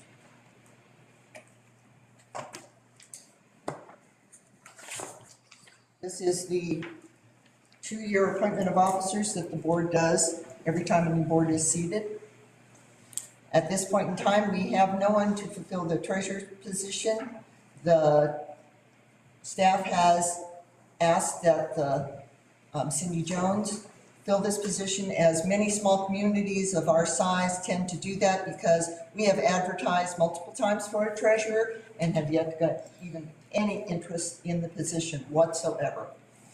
Mr. King, who served in that position, was an outgoing member of the board when he stepped up to do that, and he did it without compensation. No, he turned it down. You did? Yeah. Oh, well, okay, go I signed on. his check. Well, that would make sense. All right, so we probably need to make a decision on the treasurer at this point in time as to what we're going to do with the treasurer, and I would ask Mr. Conklin, I mean, we are out of compliance with state law as it is without having a treasurer appointed. How long can we do this before we run into trouble? Mr. Conklin has the floor. Well, I think there is not a lot of risk in not having that filled, but it certainly should be filled. Also, in terms of this procedure, I don't know that state statute requires this, after every election, this type of appointment, but it's been the town's practice, and I think it's been the town's motion and direction in the past to do so. Part of the reason it may not be is because the appointment of these positions, there's also some cases employment contracts that are running concurrent for those roles that are filled. So I think it's okay if you'd like to do this, but yes, continue to make efforts to appoint, find someone for a finance director, but it is very, very common for that role to be filled by, the treasurer, for that to be filled by your finance director. So. Thank you, sir. Yes, Mr. Martin. I move that we go into executive session for Colorado revised statutes 24-6402 4B to confer with our attorney for the purpose of receiving legal advice on specific legal questions pertaining to CRS Title 31, Article 4, Part 3, organizational structure and officers of statutory towns.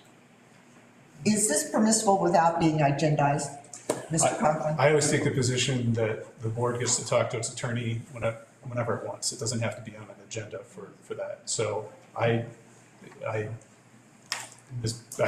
think that a board can move to go into executive session to get legal advice without it appearing on the agenda. Okay. Do we have a second? I'll second. Discussion from the board? Yes. I'd rather see discussions like this about what the legal advice is in full view of the public, so the public can hear any questions we as board members might have about these appointments. I think it'd be important for the public to know what we're trying to do. I don't see the rationale, I guess, for why we want to have a executive session. So I will be voting for this. Mr. Markle? It's my understanding that legal advice is privileged and to be given in executive session. If there's a mechanism for that to be done in public, perhaps it's a misunderstanding on my part. So, Would you like to clarify? sure, when you're operating in my role, kind of in a public meeting, there's always legal issues that I'm commenting on. When I'm providing communication to the board, it's privileged. That privilege gets to be waived by the board. So it's up to the board on that one. Another just procedural note, executive sessions require approval of 2/3 of the trustees to move into executive session. What is that number out? What is that? What's 2/3 of 5? Yes. So 3 would have to vote in favor, if I'm understanding. Out of the 5, 4 would need to vote in favor. Okay. Okay. All right. Any further discussion from the board? I'm not sure about, I'm not against doing an executive session, but I think there is quite a bit to be talked about here in this situation. And I frankly would like us to continue this to the next meeting. Yeah, to my understanding, this is not a pressing issue. It does not need to be done at this meeting. Am I correct, Ms. Ferguson? Within 30 days. Okay. Of us being seated. And the reason I say that, and there's a lot to be discussed here, if I might. The finance officer and the treasurer's duties are quite similar.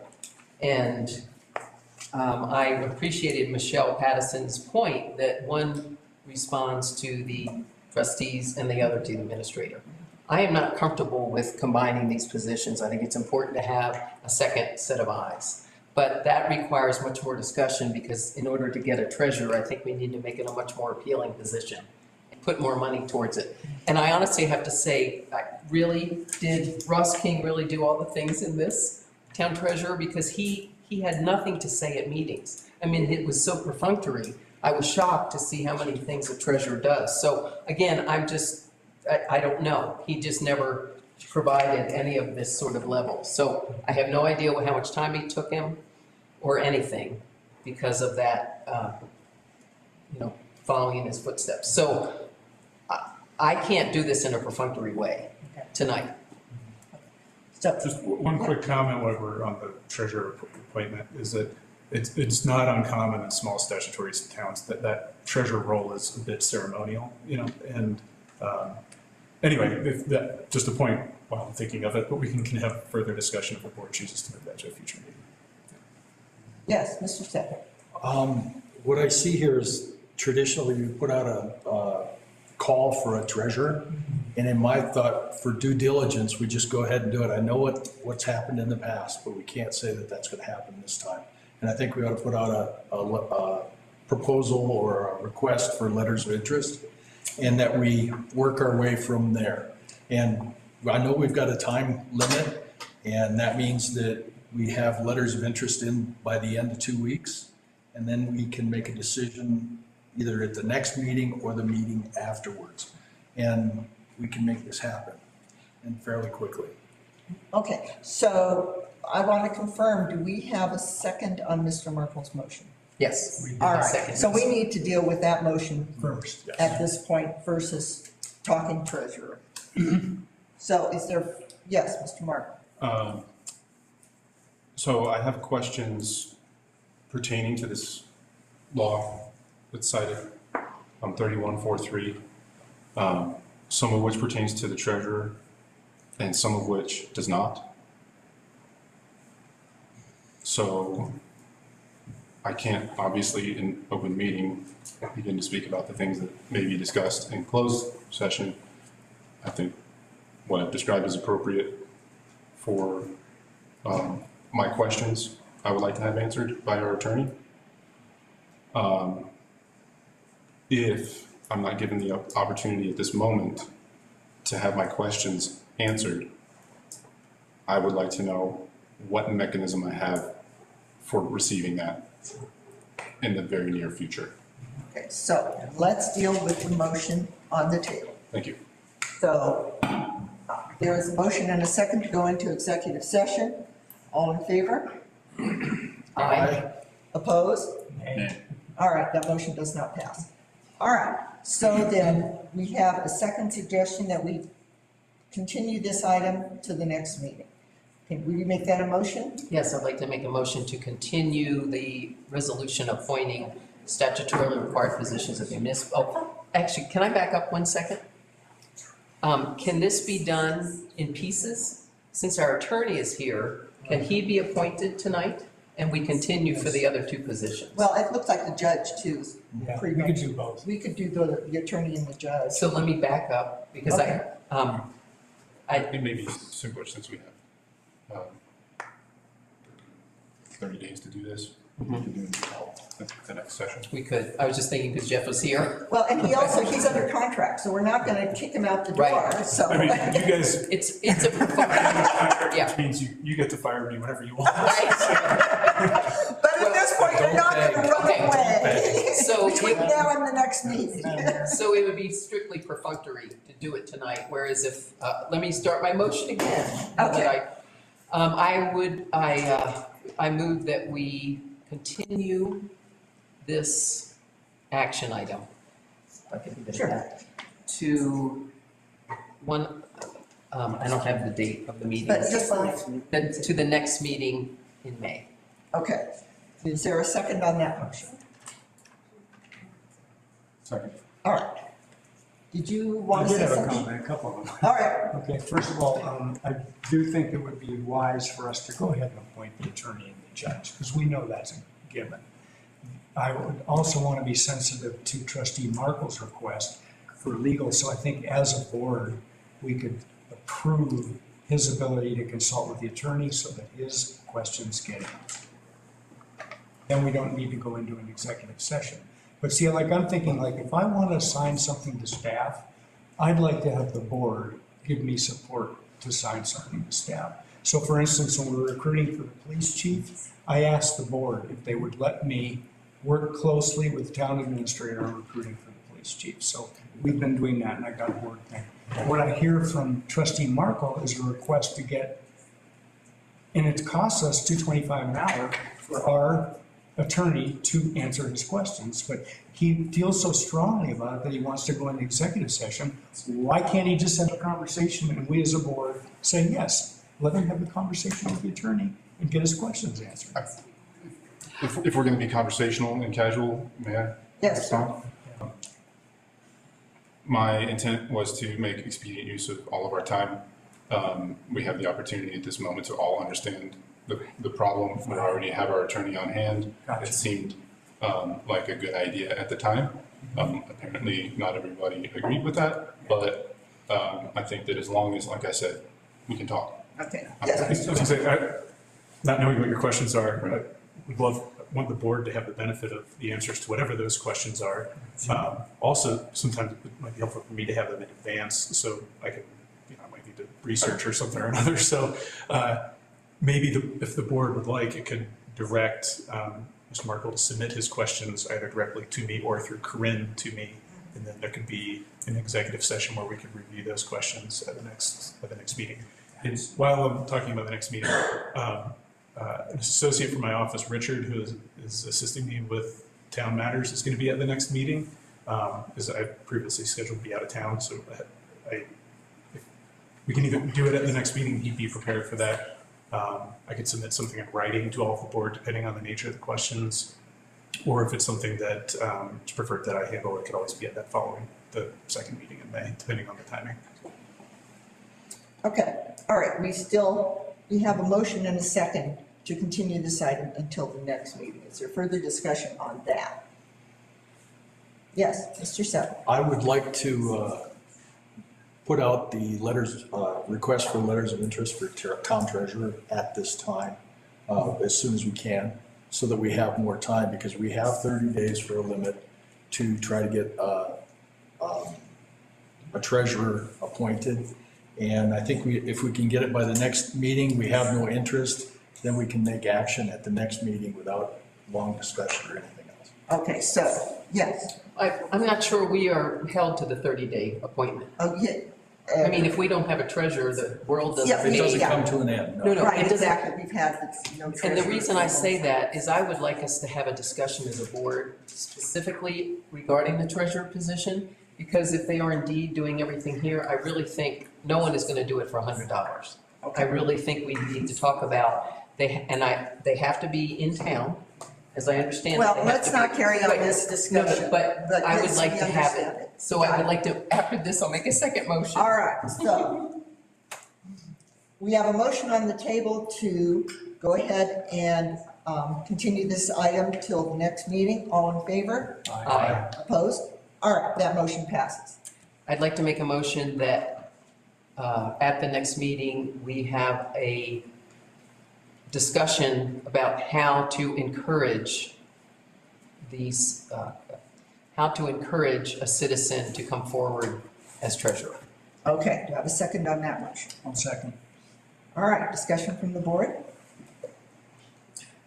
Since I made a motion, I'd like to, on the agenda of that meeting, I would like to have Cindy's job description as well as the town of board, the candidates that was put out back in, it was put out 12/14/21. It was, the treasurer's duties were in an agenda packet for 12/14/21.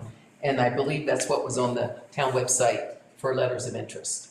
So if those, both of those could be put in the packet so we can see Cindy's responsibilities and the town treasurer's responsibilities, which I don't know if all these are coming off the statute, I've not checked.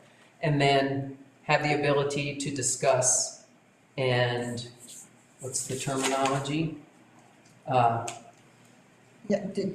Discuss and yeah, we can make a decision about what we want to do. Make a motion, that's what I want. Yeah, exactly, so it'll be an action item. Action item, thank you. Okay, you're welcome. All right. Any further discussion from the board? All right, anything from the public? Yes, Ms. Lund.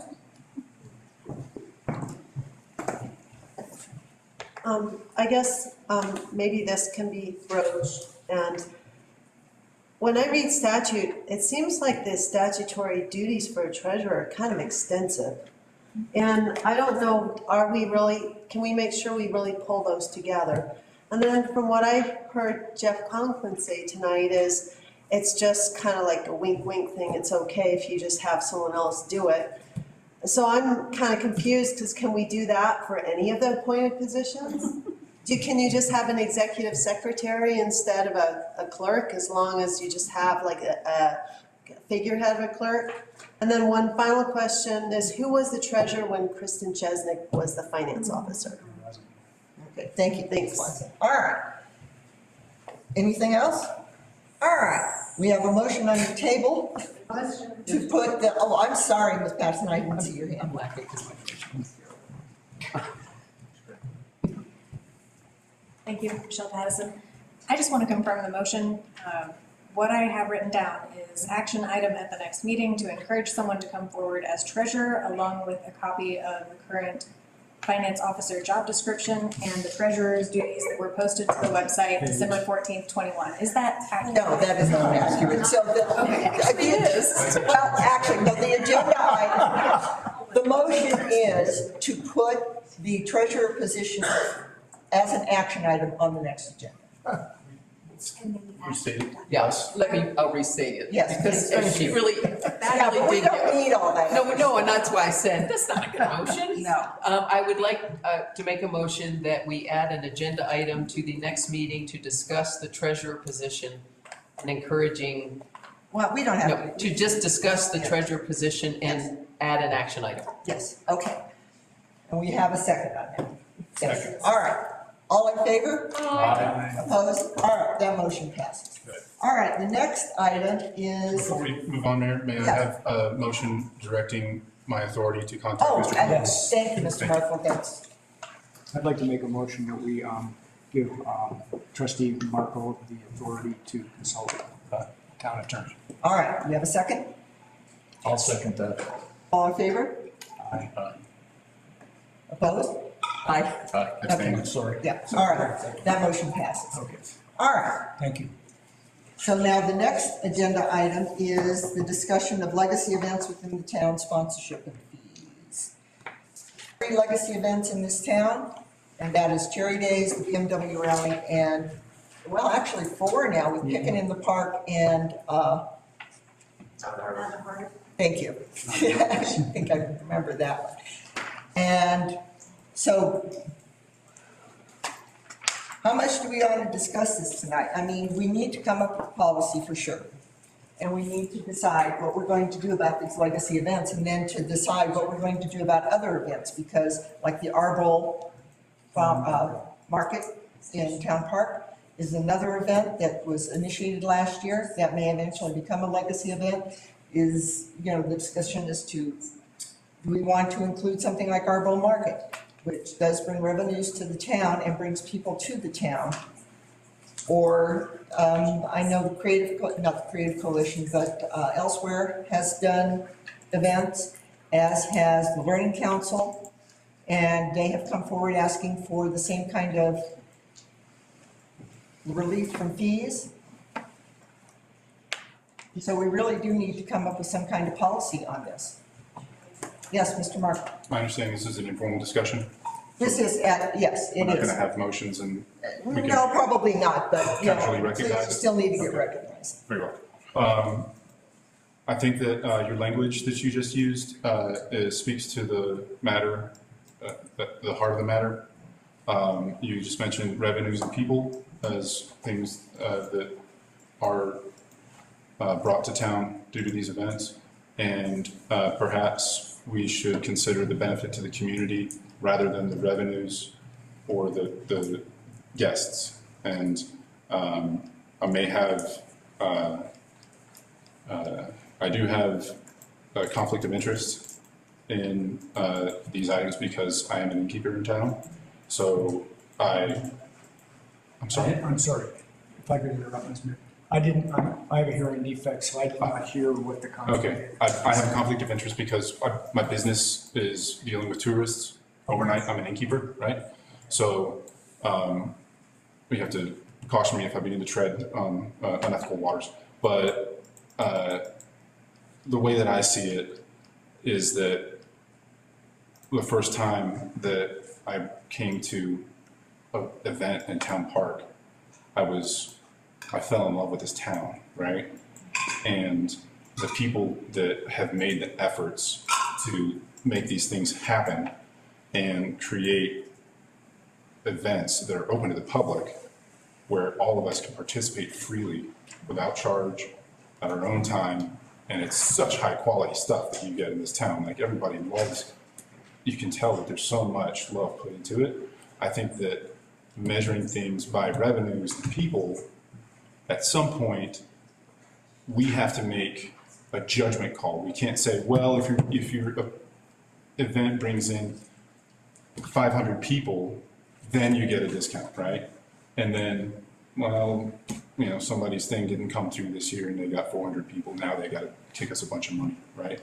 Having hard and fast terms like this is not why we're here necessarily. We're here to make decisions, right? To make judgments and determine what we think is important. And I think that things like this are important to me, not as a business owner, but as a citizen of this town. Thank you, yeah, point well taken. And yeah, and I think you can't reduce things to numbers a lot of times. And that it ends up just diluting the whole thing and trivializing it. Yes, Mr. Sutton. I've lived in town for 32 years and watched these events evolve and come into being. And I fully support them personally as a citizen. But I'm very uncomfortable about giving public money to an organization so they can have their event. Most of these events have vendors, and perhaps a fee to the vendors so that we can make a discount, but it's hard to take public money out and give public money away. And perhaps if we had this as a budget item and that was a way that we did this, that's probably the better way to handle this. We set a specific amount of money, and that when that's gone, that's it. I'm concerned because we do have a slight budget crisis this year. It's not going to get any better. And I'm really concerned about public money spent at this point.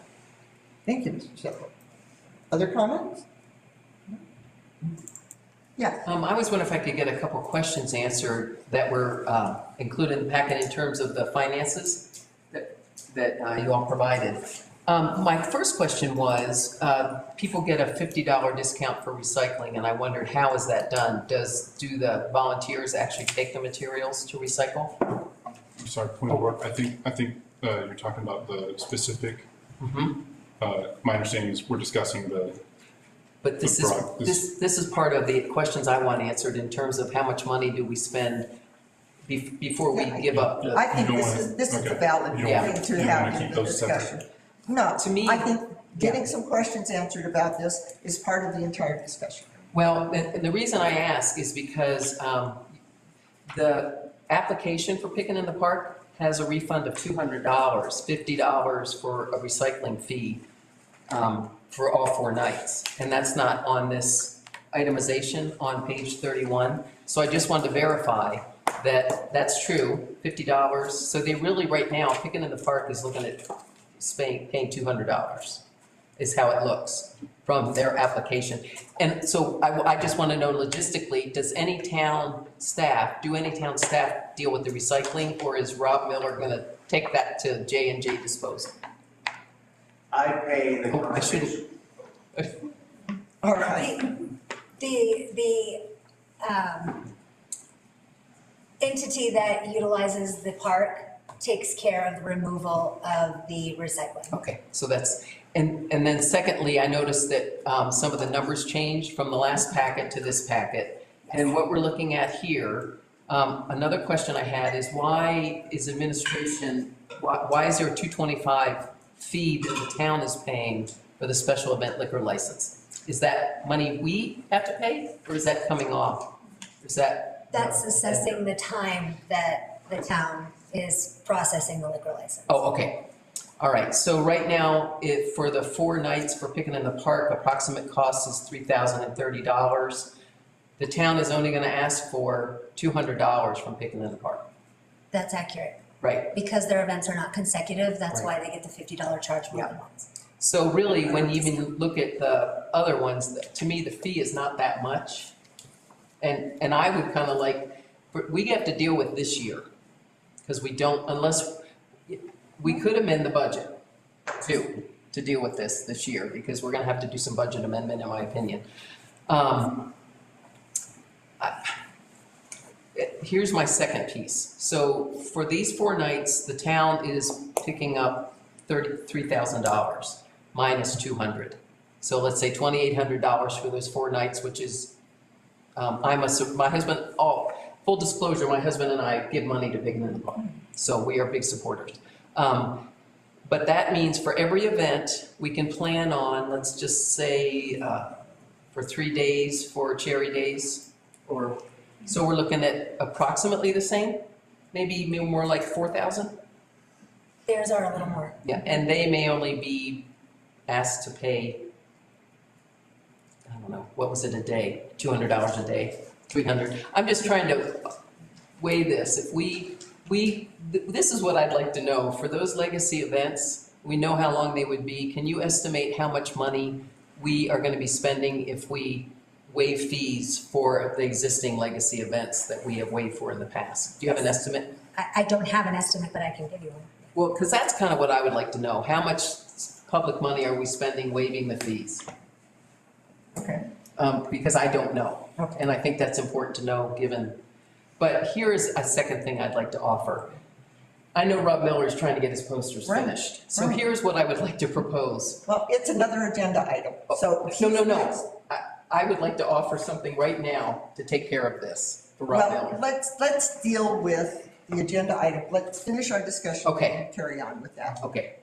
I kind of like to hear what Paige has to say. Okay. So, total income would be good, a good number to have for all these events. But I want to make sure that we're talking about, it doesn't cost the town money. It's an opportunity cost, right? The money that we don't collect is not taken out of the town coffers. Right. It's money that's not put in.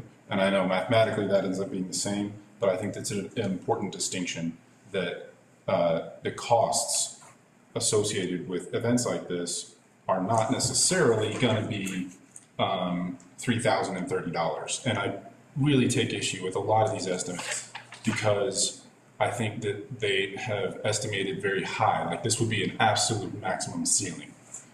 Specifically, I noticed that we have 32 hours times 2 staff members indicates that this is going to be full-time work for 2 guys every day for each day that it occurs. I think that that might be overestimating. I don't think that these guys aren't going to do anything else for those 4 days. I know, Corinne. Thank you. The previous estimate for cleaning supplies was $250 a year. We have cleaning supplies of $120 for these 4 events. We have trash can liners of $100. That's 200 bags of trash can liners. I don't know if we're going through that many. That seems like insanely high. The trash, for one, 3 tons of trash at the dump is $135, not $165. And if these numbers are correct, then each person is going to be making 4 pounds of trash for these events. I thought about bringing a trash bag of recycling, bottles and cans. 2-pound trash bag is like a kitchen-sized trash bag. So this is asserting that every single person generously or conservatively will be producing half a kitchen bag full of trash each time we show up to pick in the park, all of us, right? A fuel estimate of $300, even at $5.50 a gallon, you get 54 gallons of gas out of $300, or diesel, say. I assume this is for the trash truck. Even if you go 5 miles per gallon with those 56 gallons, you get 272 miles, which is 5 round trips to the dump. That number is way too high. That's insane. There's no way that's correct. Okay? It's a very, very high estimate, right? Okay. So I want to caution us against using these numbers. And I think that really that's the core of the situation is what are we giving up to have these things happen, right? And some of us give up personal things. Some of us give up money. I support Rob, particularly with bands. We host bands for him. And it costs me all the other reservations that I have. I actually texted him today about it because I was like, hey man, are you gonna have any rooms for these days, you know? But I'm happy to support him because I love the result of what he does, right? And if you guys feel the same way, I think it's a pretty simple thing to say, we all feel the same. Let's act on that. Well, my suggestion is that we have the town administrator write up a generalized policy saying that for these events, we will waive fees, and that give us some criteria for events that we won't waive fees for. And we can address this at the next meeting, we can take a look at it. No, I think that's a really good way to approach the problem. Do the opposite. What do we charge for? Rick mentioned the vendors, right? I think is a really good point. If people are sitting there making money and it's a commercial operation, if people are charging fees. Well, they're charging sales tax, and then the vendors usually pay the event to have their booth at the event. Yeah, most of these all of these are nonprofit, right? Maybe that's a good. Or, just criteria, it has to be a nonprofit. Right? Yeah. Well, and I think, if the town administrator is willing, just write up a draft thing, we can work on it. All right, anyone want to contribute anything else? Yeah. Well, I think your initial statement about we have 4 legacy events, Cherry Days, Pick and Mountain Harvest, and BMW. Those are pretty clear benefits to the community. The BMW rally invites all of us as community members to come in. Cherry Days, Pick and Mountain Harvest are just fabulous things that are really well attended by local people, don't necessarily bring people in. I also want to speak on behalf of BMW because some of the key current members of our community have moved here because of that event. So those are 4 of our legacy events, and I think we could make a decision about, hey, these are the legacy events. Now let's get a policy together for everything that is in the legacy. Yeah. Well, that's right, the draft policy, I think would be a good idea. And the other thing is, when I was on the Mountain Harvest Board, Bill Bishop every year did a economic summary of what that event brought into the town. And the last year I was on that board, they brought in over $500,000 into this community. It's old. Bill I mean, for what, this next year, if he does it every year, I don't know. He's deceased. He's gone, sorry. He's gone, yeah, he did it when he was on the board, and it really was a wonderful thing. He had an economics degree, and so he was able to calculate this. But if you figure, and Mountain Harvest has grown since that time, if the park is bringing in $500,000 into this community, for people coming in and eating in the restaurants and working at the vendors and all the rest of the stuff they do, the fee is minimal. All right. Could I ask one last thing? One last thing.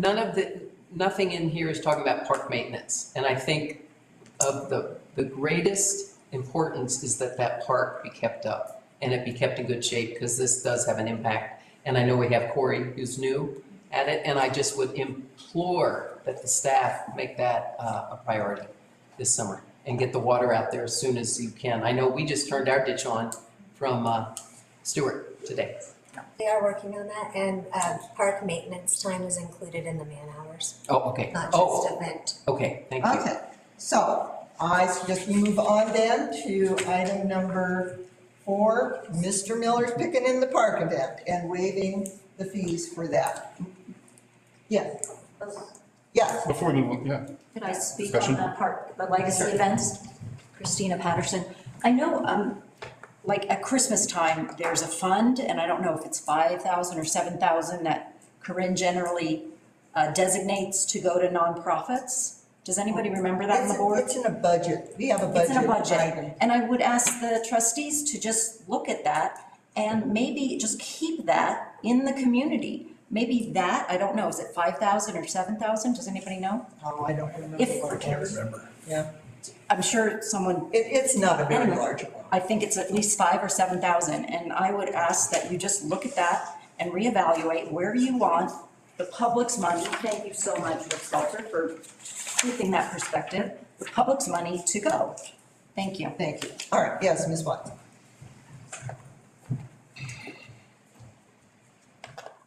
Remember how with Space to Create, you were able to set up a fund for people to donate if they cared a lot about it? Wasn't that something that we have with the park project in Polis Park? Yeah, the Polis Park project was. Is there some way to make a vehicle for like, Friends of the Park or whatever? So these legacy events, which do bring a lot of people on this very small piece of property, Town Park, and they do a lot of wear and tear.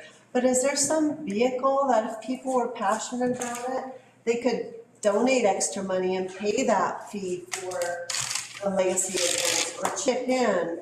And so there'd be a little bit of money there, so you don't actually have to ask the event, but there were people who would be passionate about supporting them in this town that would donate money to some sort of a town fund to go to the park, to cover some of the costs specifically for that event. And it's just a thought. I don't know legally if it's possible, but, set All right, something thank up. you. Thanks. Crowdsourcing. All right, Mr. Miller. He's so patient. Oh, my God. Rob Miller, 211 Ondarga. Thank you guys for bringing up this, this topic. A few things, Mr. Stelter. First of all, I agree with you. We should have a line item in the budget. That's something I brought up about 14 years ago in a budget meeting, and there was no room for that at the time. Hopefully that will change. I would love to see the breakdown that the staff put together, the per show breakdown. I wasn't sent it. I haven't seen it. Thank you. But it does sound high. And I will just say, even the idea of, Mr. Markle said 2 days of full-time work. I don't see anybody.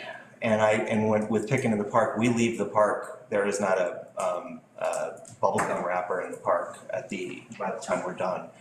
So I don't know what that would be. But that kind of brings me to what I'd like to see for all these legacy events. I work with different towns. I work with Moab, Utah, and Ridgeway, and I've worked with URA. And the way they all operate with events is they approach the people putting on the events and they ask what we need and how they can work with us. And Travis has been the guy for the last bunch of years, and Mike, the parks guy before him, and the woman before him. Those guys were great. They were parks people, and I interacted with them. But Travis gave us no support unless I asked for it, and it was always not very friendly. And what I'm looking for, and I know that all of the events are looking for, is to feel supported by the town. And I'm not even talking about financially. I mean, this conversation is based around,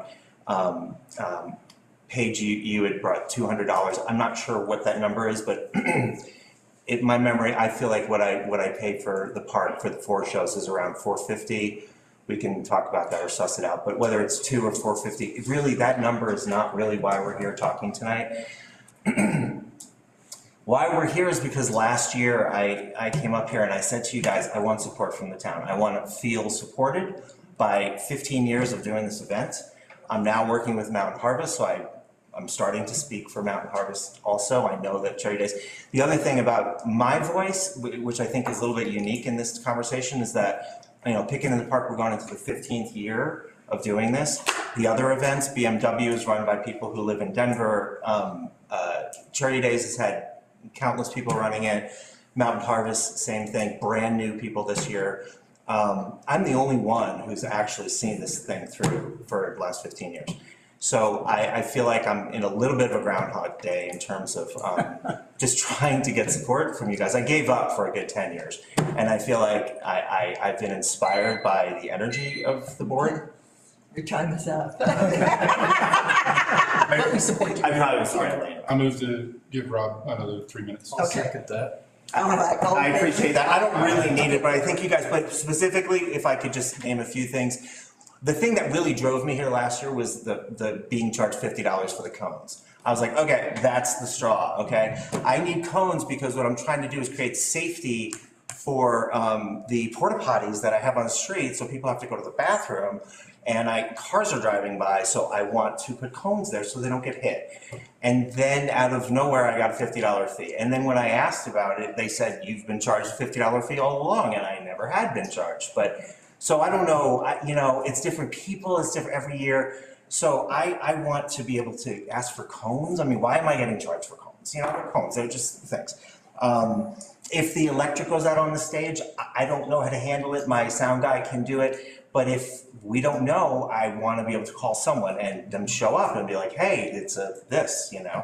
And the trash cans. And I feel like that's kind of a big one that I don't, like, I wasn't able to really ever have a conversation with Travis about it because he just sort of shrugged it off. But what happens is the trash cans are put out in the places that they're put out just like every other day of the year.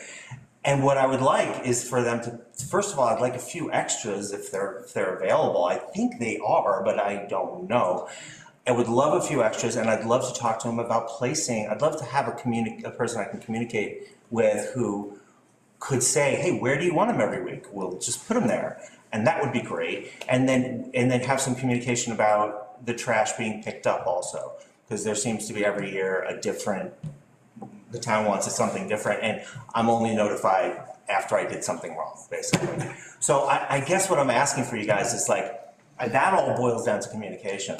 But again, support. I just want to feel like you guys, and I know verbally we're all on the same page in terms of wanting to support these series. But I think that each of these events would love like a point person who feels like they're really getting support, you know? You'll be up and again. Yeah, and that's, you know, but I I think I'm speaking to this. Yeah. All right, thank you. All right, anyone else? Yes, Michelle.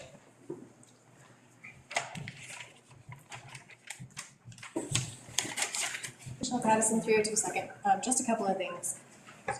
The comment about keeping the park in good condition and the wear on the park, I appreciate that and understand that, but I can't think of a single better use of our park than to bring the community together for an event. And so I don't think we should be punishing essentially events that do that with increased cost, because that's what better use of the park is there. The park is here for our community. And I forgot my other comments. Sorry, Mayor, no offense to Ms. Patterson, I understand this is an action item. Pardon? I understand this is an action item. No, then this was just a discussion item. The next one, when Mr. Miller comes up here. Oh, I thought we had transferred to his. No, Okay. no, he's, My apologies. yeah, I was trying to close up the discussion and then we had a public. Thank you. So, Mr. Miller, you're back. Is there anything you want to add before we make a vote on waiving of your fees? No. All right, somebody like to make a motion? I'd like to make a motion.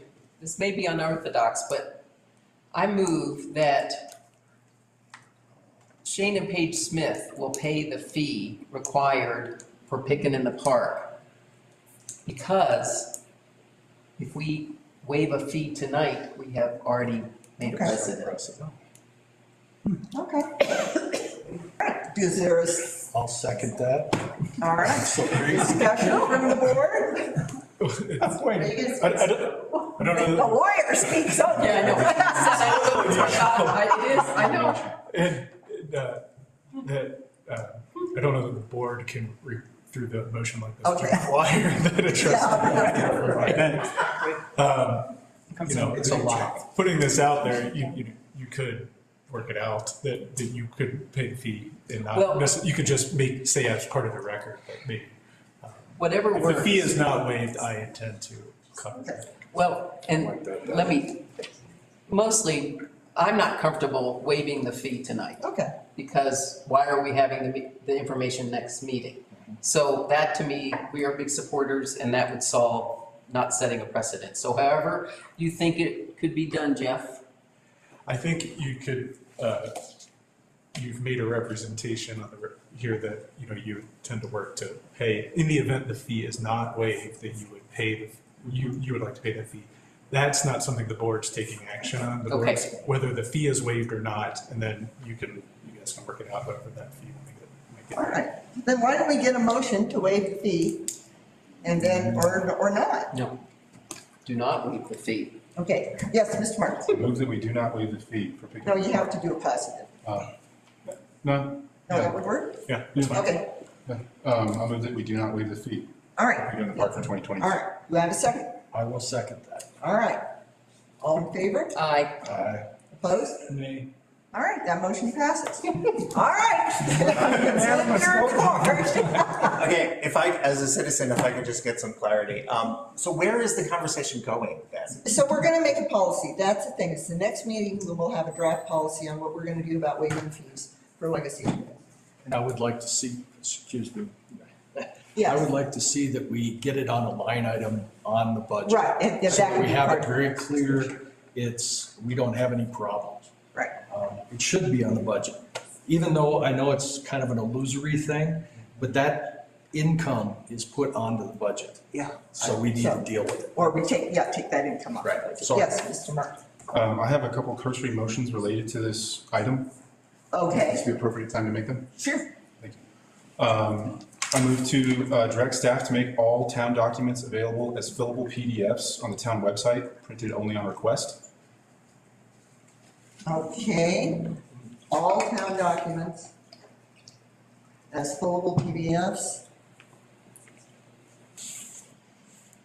on the website, Yeah. correct? And- Yes, and in the future, Mayor, if you would like my motions to be written down, That would be very much appreciated. I would prefer not to do them live, but I will be reading from what I've typed, and I'll be happy to provide that for the record. That would be perfect, yes, thank you very much. All right, do we have a second on that? I'll second that. Discussion from the board? Yes. I'm a little concerned that there's a lot of documents in the town. And all documents, I'm thinking about staff time and what staff has to do in order to produce. Put all documents in a PDF, scan them and put them on the website. As fillable. Do we want to see every single water bill in town? Do we want to see, every, This is I'm for confused. applications, is what this. I'm not understanding the motion because all documents are so broad. Okay, yeah. I'll add some clarity. Make all town documents, granted, thank you. I'll modify my motion to make all town forms for the public available as fillable PDFs on the town website, printed only on request. Okay. I'll second that. All right, so all in favor of making it forms instead of documents? Aye. Opposed? All right, that passes. All right, so further discussion on this? I just wanted to ask about this. So in other words, if I need a building, if I want to get a building permit, or I want to get a fence permit, or things like that, I can now go on the website and there's a fillable form that I can do, and, yeah. And I want to make one clarification. There was not a deadline associated with that work in the motion. I was going to. Intentionally. Right. Thank you. Okay. I have a second motion. Well, let's related take care to of this one first, because we just voted on the amendment, the change to the motion. We didn't vote on the motion itself. Very well. All right, so all in favor of making all town forms as fillable PDFs printed only on request? Aye. Opposed? All right, that motion passes. All right, next one. Secondarily, I move to make all agenda items at regular meetings for action only. Because, All right, yeah, go ahead and give us your rationale. I'm sorry, second. Second. Okay, as maker of the motion, I would like to have just made a motion for our discussion item. I think that Ms. Patterson presented a perfect solution to it, and we could have fixed it right then. Simply make the nonprofit donation part of our budget optionally available to nonprofits that would like to be legacy park users. And we could use that money to cover what we would have collected in their fees. All we have to do is select them as a nonprofit to receive that money. But I was unable to make that motion because it was a discussion item. And I think that discussion can be very productive, but is completely inappropriate in this setting because it's a waste of everybody's time. If we're gonna have discussion, we should have committees doing that discussion. We should take our talking time and kind of figuring and throwing ideas around and make that intentional so that when we show up here, we can take action on what we've already talked about. I want to sit here until 9:30. I don't even want to show up at all. If we could hash it out and kick this thing out in 15 minutes, you know how happy everybody in this room would be? Can we make that like maybe our goal? So in order to make our regular meetings more expedient, if we have everything actionable, anything for discussion, take it offline. We may be able to find solutions much more quickly and be more expedient in our time here. Okay, thank you for that discussion. Yes, Ms. McCool. Well, I think we're kind of bleeding into the agenda item on the ad hoc committee that Trustee Johnson and I worked on so much. One of the things that might be helpful is one of our recommendations was that we have regular council meetings, but once a month, we had a work session. And that's where we hash things out in that work session. And as a council, we would determine what that next work session topic would be so that we could, because there is value in going back and forth. I learn a lot from my fellow trustees and I learn a lot from the public with the comments that we have in that, and it really helps me make a better decision. So I don't think it's wise to say our goal is to make our meetings 15 minutes long, but, you know, I want to make sure that we're engaged in good dialogues where we can make discerned decisions. And that's why we had made the recommendation that we have that, because the thing that's nice about a work session is now it's all of us. There's not this huge separation. We've got the public can talk with us. We don't have to be quite so formal in a work session. If we did that once a month, I think it'd really help in relations between us as board members and us as with the public. So that was one of our key recommendations in the next agenda item. I think would help. Other comments from the board? Yes, Mr. Conklin. Just one comment, and Mr. Markle, this is what you may have meant like at the work session. So I just want to make sure that, you know, we have the open meetings law that we make sure that we observed. And so when we're taking discussions offline, the discussion of the business needs to be in public meetings. So just make sure everyone's mindful of that and however this proceeds. Yeah, that is my understanding that the discussion is to be public. I would just like our time as a group together when we have a noticed meeting of a quorum. So the quorum is here to take action, is how I see it. And so having an agenda item for discussion only is contrary to our goals as a quorum. Thank you. Other comments? Sure. I think there's a lot in there, in that proposal, and I would need to know more, so I'd vote no. Okay. I'm still up here because All right, so Mr. Miller. I just want to understand, like, where is this going? All right, so we're gonna. Because you're saying you're gonna. I'm taking some procedural motions, I'm sorry. No, it's I'm okay. taking advantage. I mean, it relates in a way because I want to know what is going to happen from here, because I'd like to be in the discussion, and I think that the other event should too. I mean, That's next meeting. Yep. So that, yes. But you're saying before that you're having something, is that? No, so next meeting, we're going to have a draft policy about these legacy events. And we're gonna talk about And we'll all of discuss- it. Yes, we Yeah, will it'll be- discuss about all of that at the next. We'll be able to take action on it at the next Right. meeting. I would like to have done so today. Okay, so I should be giving all the other events a heads up. Yes, please do. Okay, Yes. all right, thank you. You're welcome. I'm sorry. No worries, it's all good. I just All right. All right, yes, Ms. White. One thing that you might want to consider in the policy is, we have no such thing in our ordinances or resolutions as a banner permit fee. It's being charged for these events, nonprofits to put banners up, and perhaps that's another way we just stop. They're being charged something that there's no authorization that you've never discussed, and so that's another thing that could be waived. Okay. Okay, thanks. All right. So, any more discussion on this motion to make all agenda items action items? And personally, I think we don't have to take action on it. It can be actionable item and we can continue it or we can do whatever. So it's, yeah, I don't see there's a downside to this. All right, all in favor of making all agenda items action items? Aye. Opposed? Yeah. All right, that motion passes. All right, let's move on to in the 8 minutes, see if we can get something done on the ad hoc committee recommendation. I guess that's me. That's you, Mr. Knudsen, yes, all your hard work, unless Mr. Thompson wants to get up and say something. Madam Mayor, facility inspection policy. Oh, I'm sorry, I missed one, I'm sorry, well, you're not. Okay, I'm driving. All right, so the facilities inspection policy, we have a red line version in here. Comments from the board on the red line version? What page is it on? Could someone Page get me there? 41. Thank you. I've been jumping around so much. Yeah, no.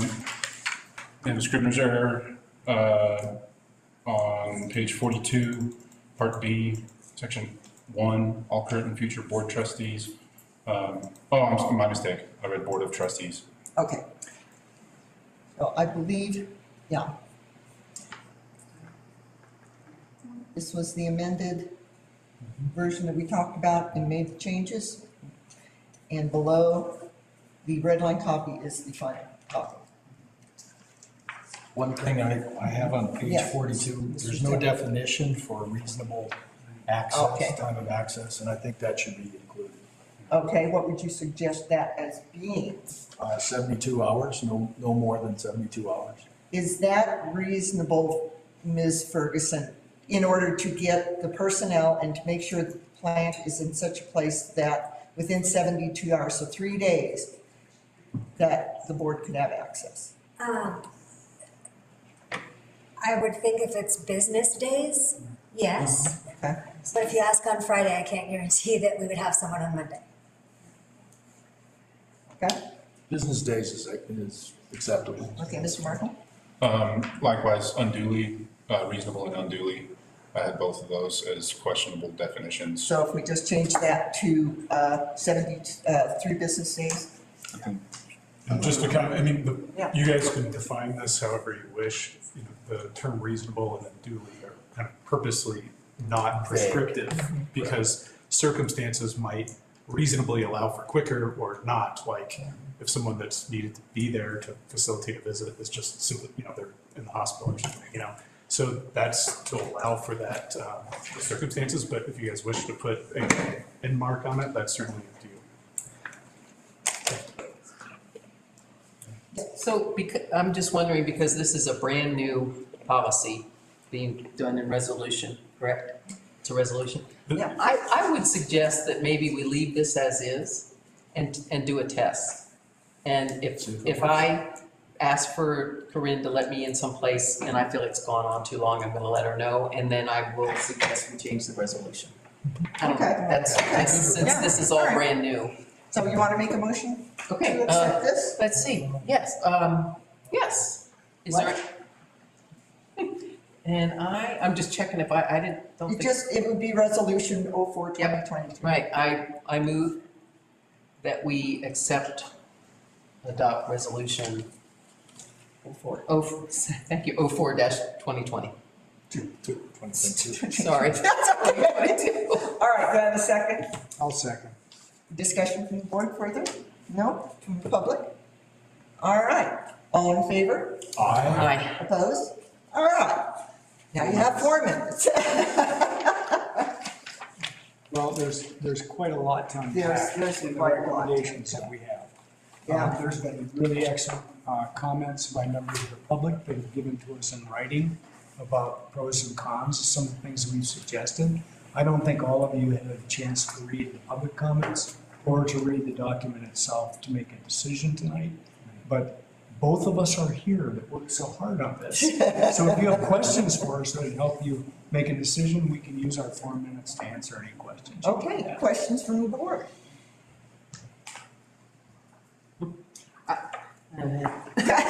Well, I have them, but first, what page are we on? Oh, it's, Can I just talk? Sure. Yeah. Here's what I'd like. Thank you. Here's philosophy, okay? Part of the way this is designed is to prevent embarrassment to people who come before the board. And I've had that from more than one public member who has come here on behalf of an organization to make a presentation to the board and has been subject to grilling by the public. And so what I wanted to do is, in those cases, they're trying to make a presentation. And they should be given the floor to be able to make that presentation. And if there are public comments, those are appropriate when we're ready to make an action on that. That's when we take public comment. But during their presentation, they could at least air their thing, like our people from the ditch company came in, make a presentation to the board about what they're trying to do, what the wetlands are, questions they might have, those kind of things. And then when it becomes an action item, then the public weighs in. So that was one thought, because I was moved by that, by the person that said, boy, I had no idea that I was going to have this kind of public, I didn't know it was a public hearing. So that was one thought. The second thought was the idea of when do we have time to really engage with the public in more of a conversation, discussion way? And I've already mentioned to you about this concept of having a work session once a month, we as a board decide what that future topic will be. And then we can really engage and have dialogue with the public about that and among ourselves. And you're suggesting, because what you said about the work session contradicted what's in here about public comment during the work session. Because there's two different things. It's a presentation made to the board. Mayor, I move that we extend the meeting half an hour, and I entreat. No, if they leave, they're leave. I know, I move that we extend the meeting half an hour. Okay, is there a second? I'll second it. All in favor? May I speak to it? Yeah. I feel like we're having a really good discussion. I don't want it to end. I entreat you to stay, Dave and John. Okay. We have a motion on the board to extend the meeting by half an hour. All in favor? Aye. Opposed? Nay. All right, well, it passes. It passes. Well, they can't force me to stay. No, they can't force you to stay, and we will not be able to take action on Well, this item. I would like to make a motion that we take this discussion and that we continue this meeting on Monday and at 6:30, and we take care of all the business we have not And this taken is care the of only until thing, now. this is the Right. only thing. I'll second that. Well, we have staff reports and that All right. kind of Yes. thing too. And we really need to get the business of the town done. Special meeting on Monday. What time? Monday at 6:30? Can that be properly noticed? Yeah, can that be properly noticed? Yes. If we put it up tonight, it will be properly noticed. 24 hours to notice, correct? Thank you. Okay, so we have the time again? 6:30 on Monday, and the date is? The second. The 2nd, May 2nd. Correct. All right, we have a motion. Did we get a second on that? Yes. All right, Second. further discussion? All right, all in favor? Aye. Opposed? Nay. All right, that motion passes. I guess we're meeting Monday evening at 6:30. All right, it is 9:30 and this meeting is adjourned. Thank you again. Actually, no, it's not. We voted to extend. Okay. We're still in session. Oh, That's We're on this debate. But we no Alright. longer have it. we no longer have a quorum. There is, two board members meeting. and we're going to discuss all the items at the meeting on Monday, so there is no reason to continue this. Dave, we could just do it right now. We can talk about I it. adjourn. I don't make good decisions like that. I was vibing with you, man. I was vibing with you.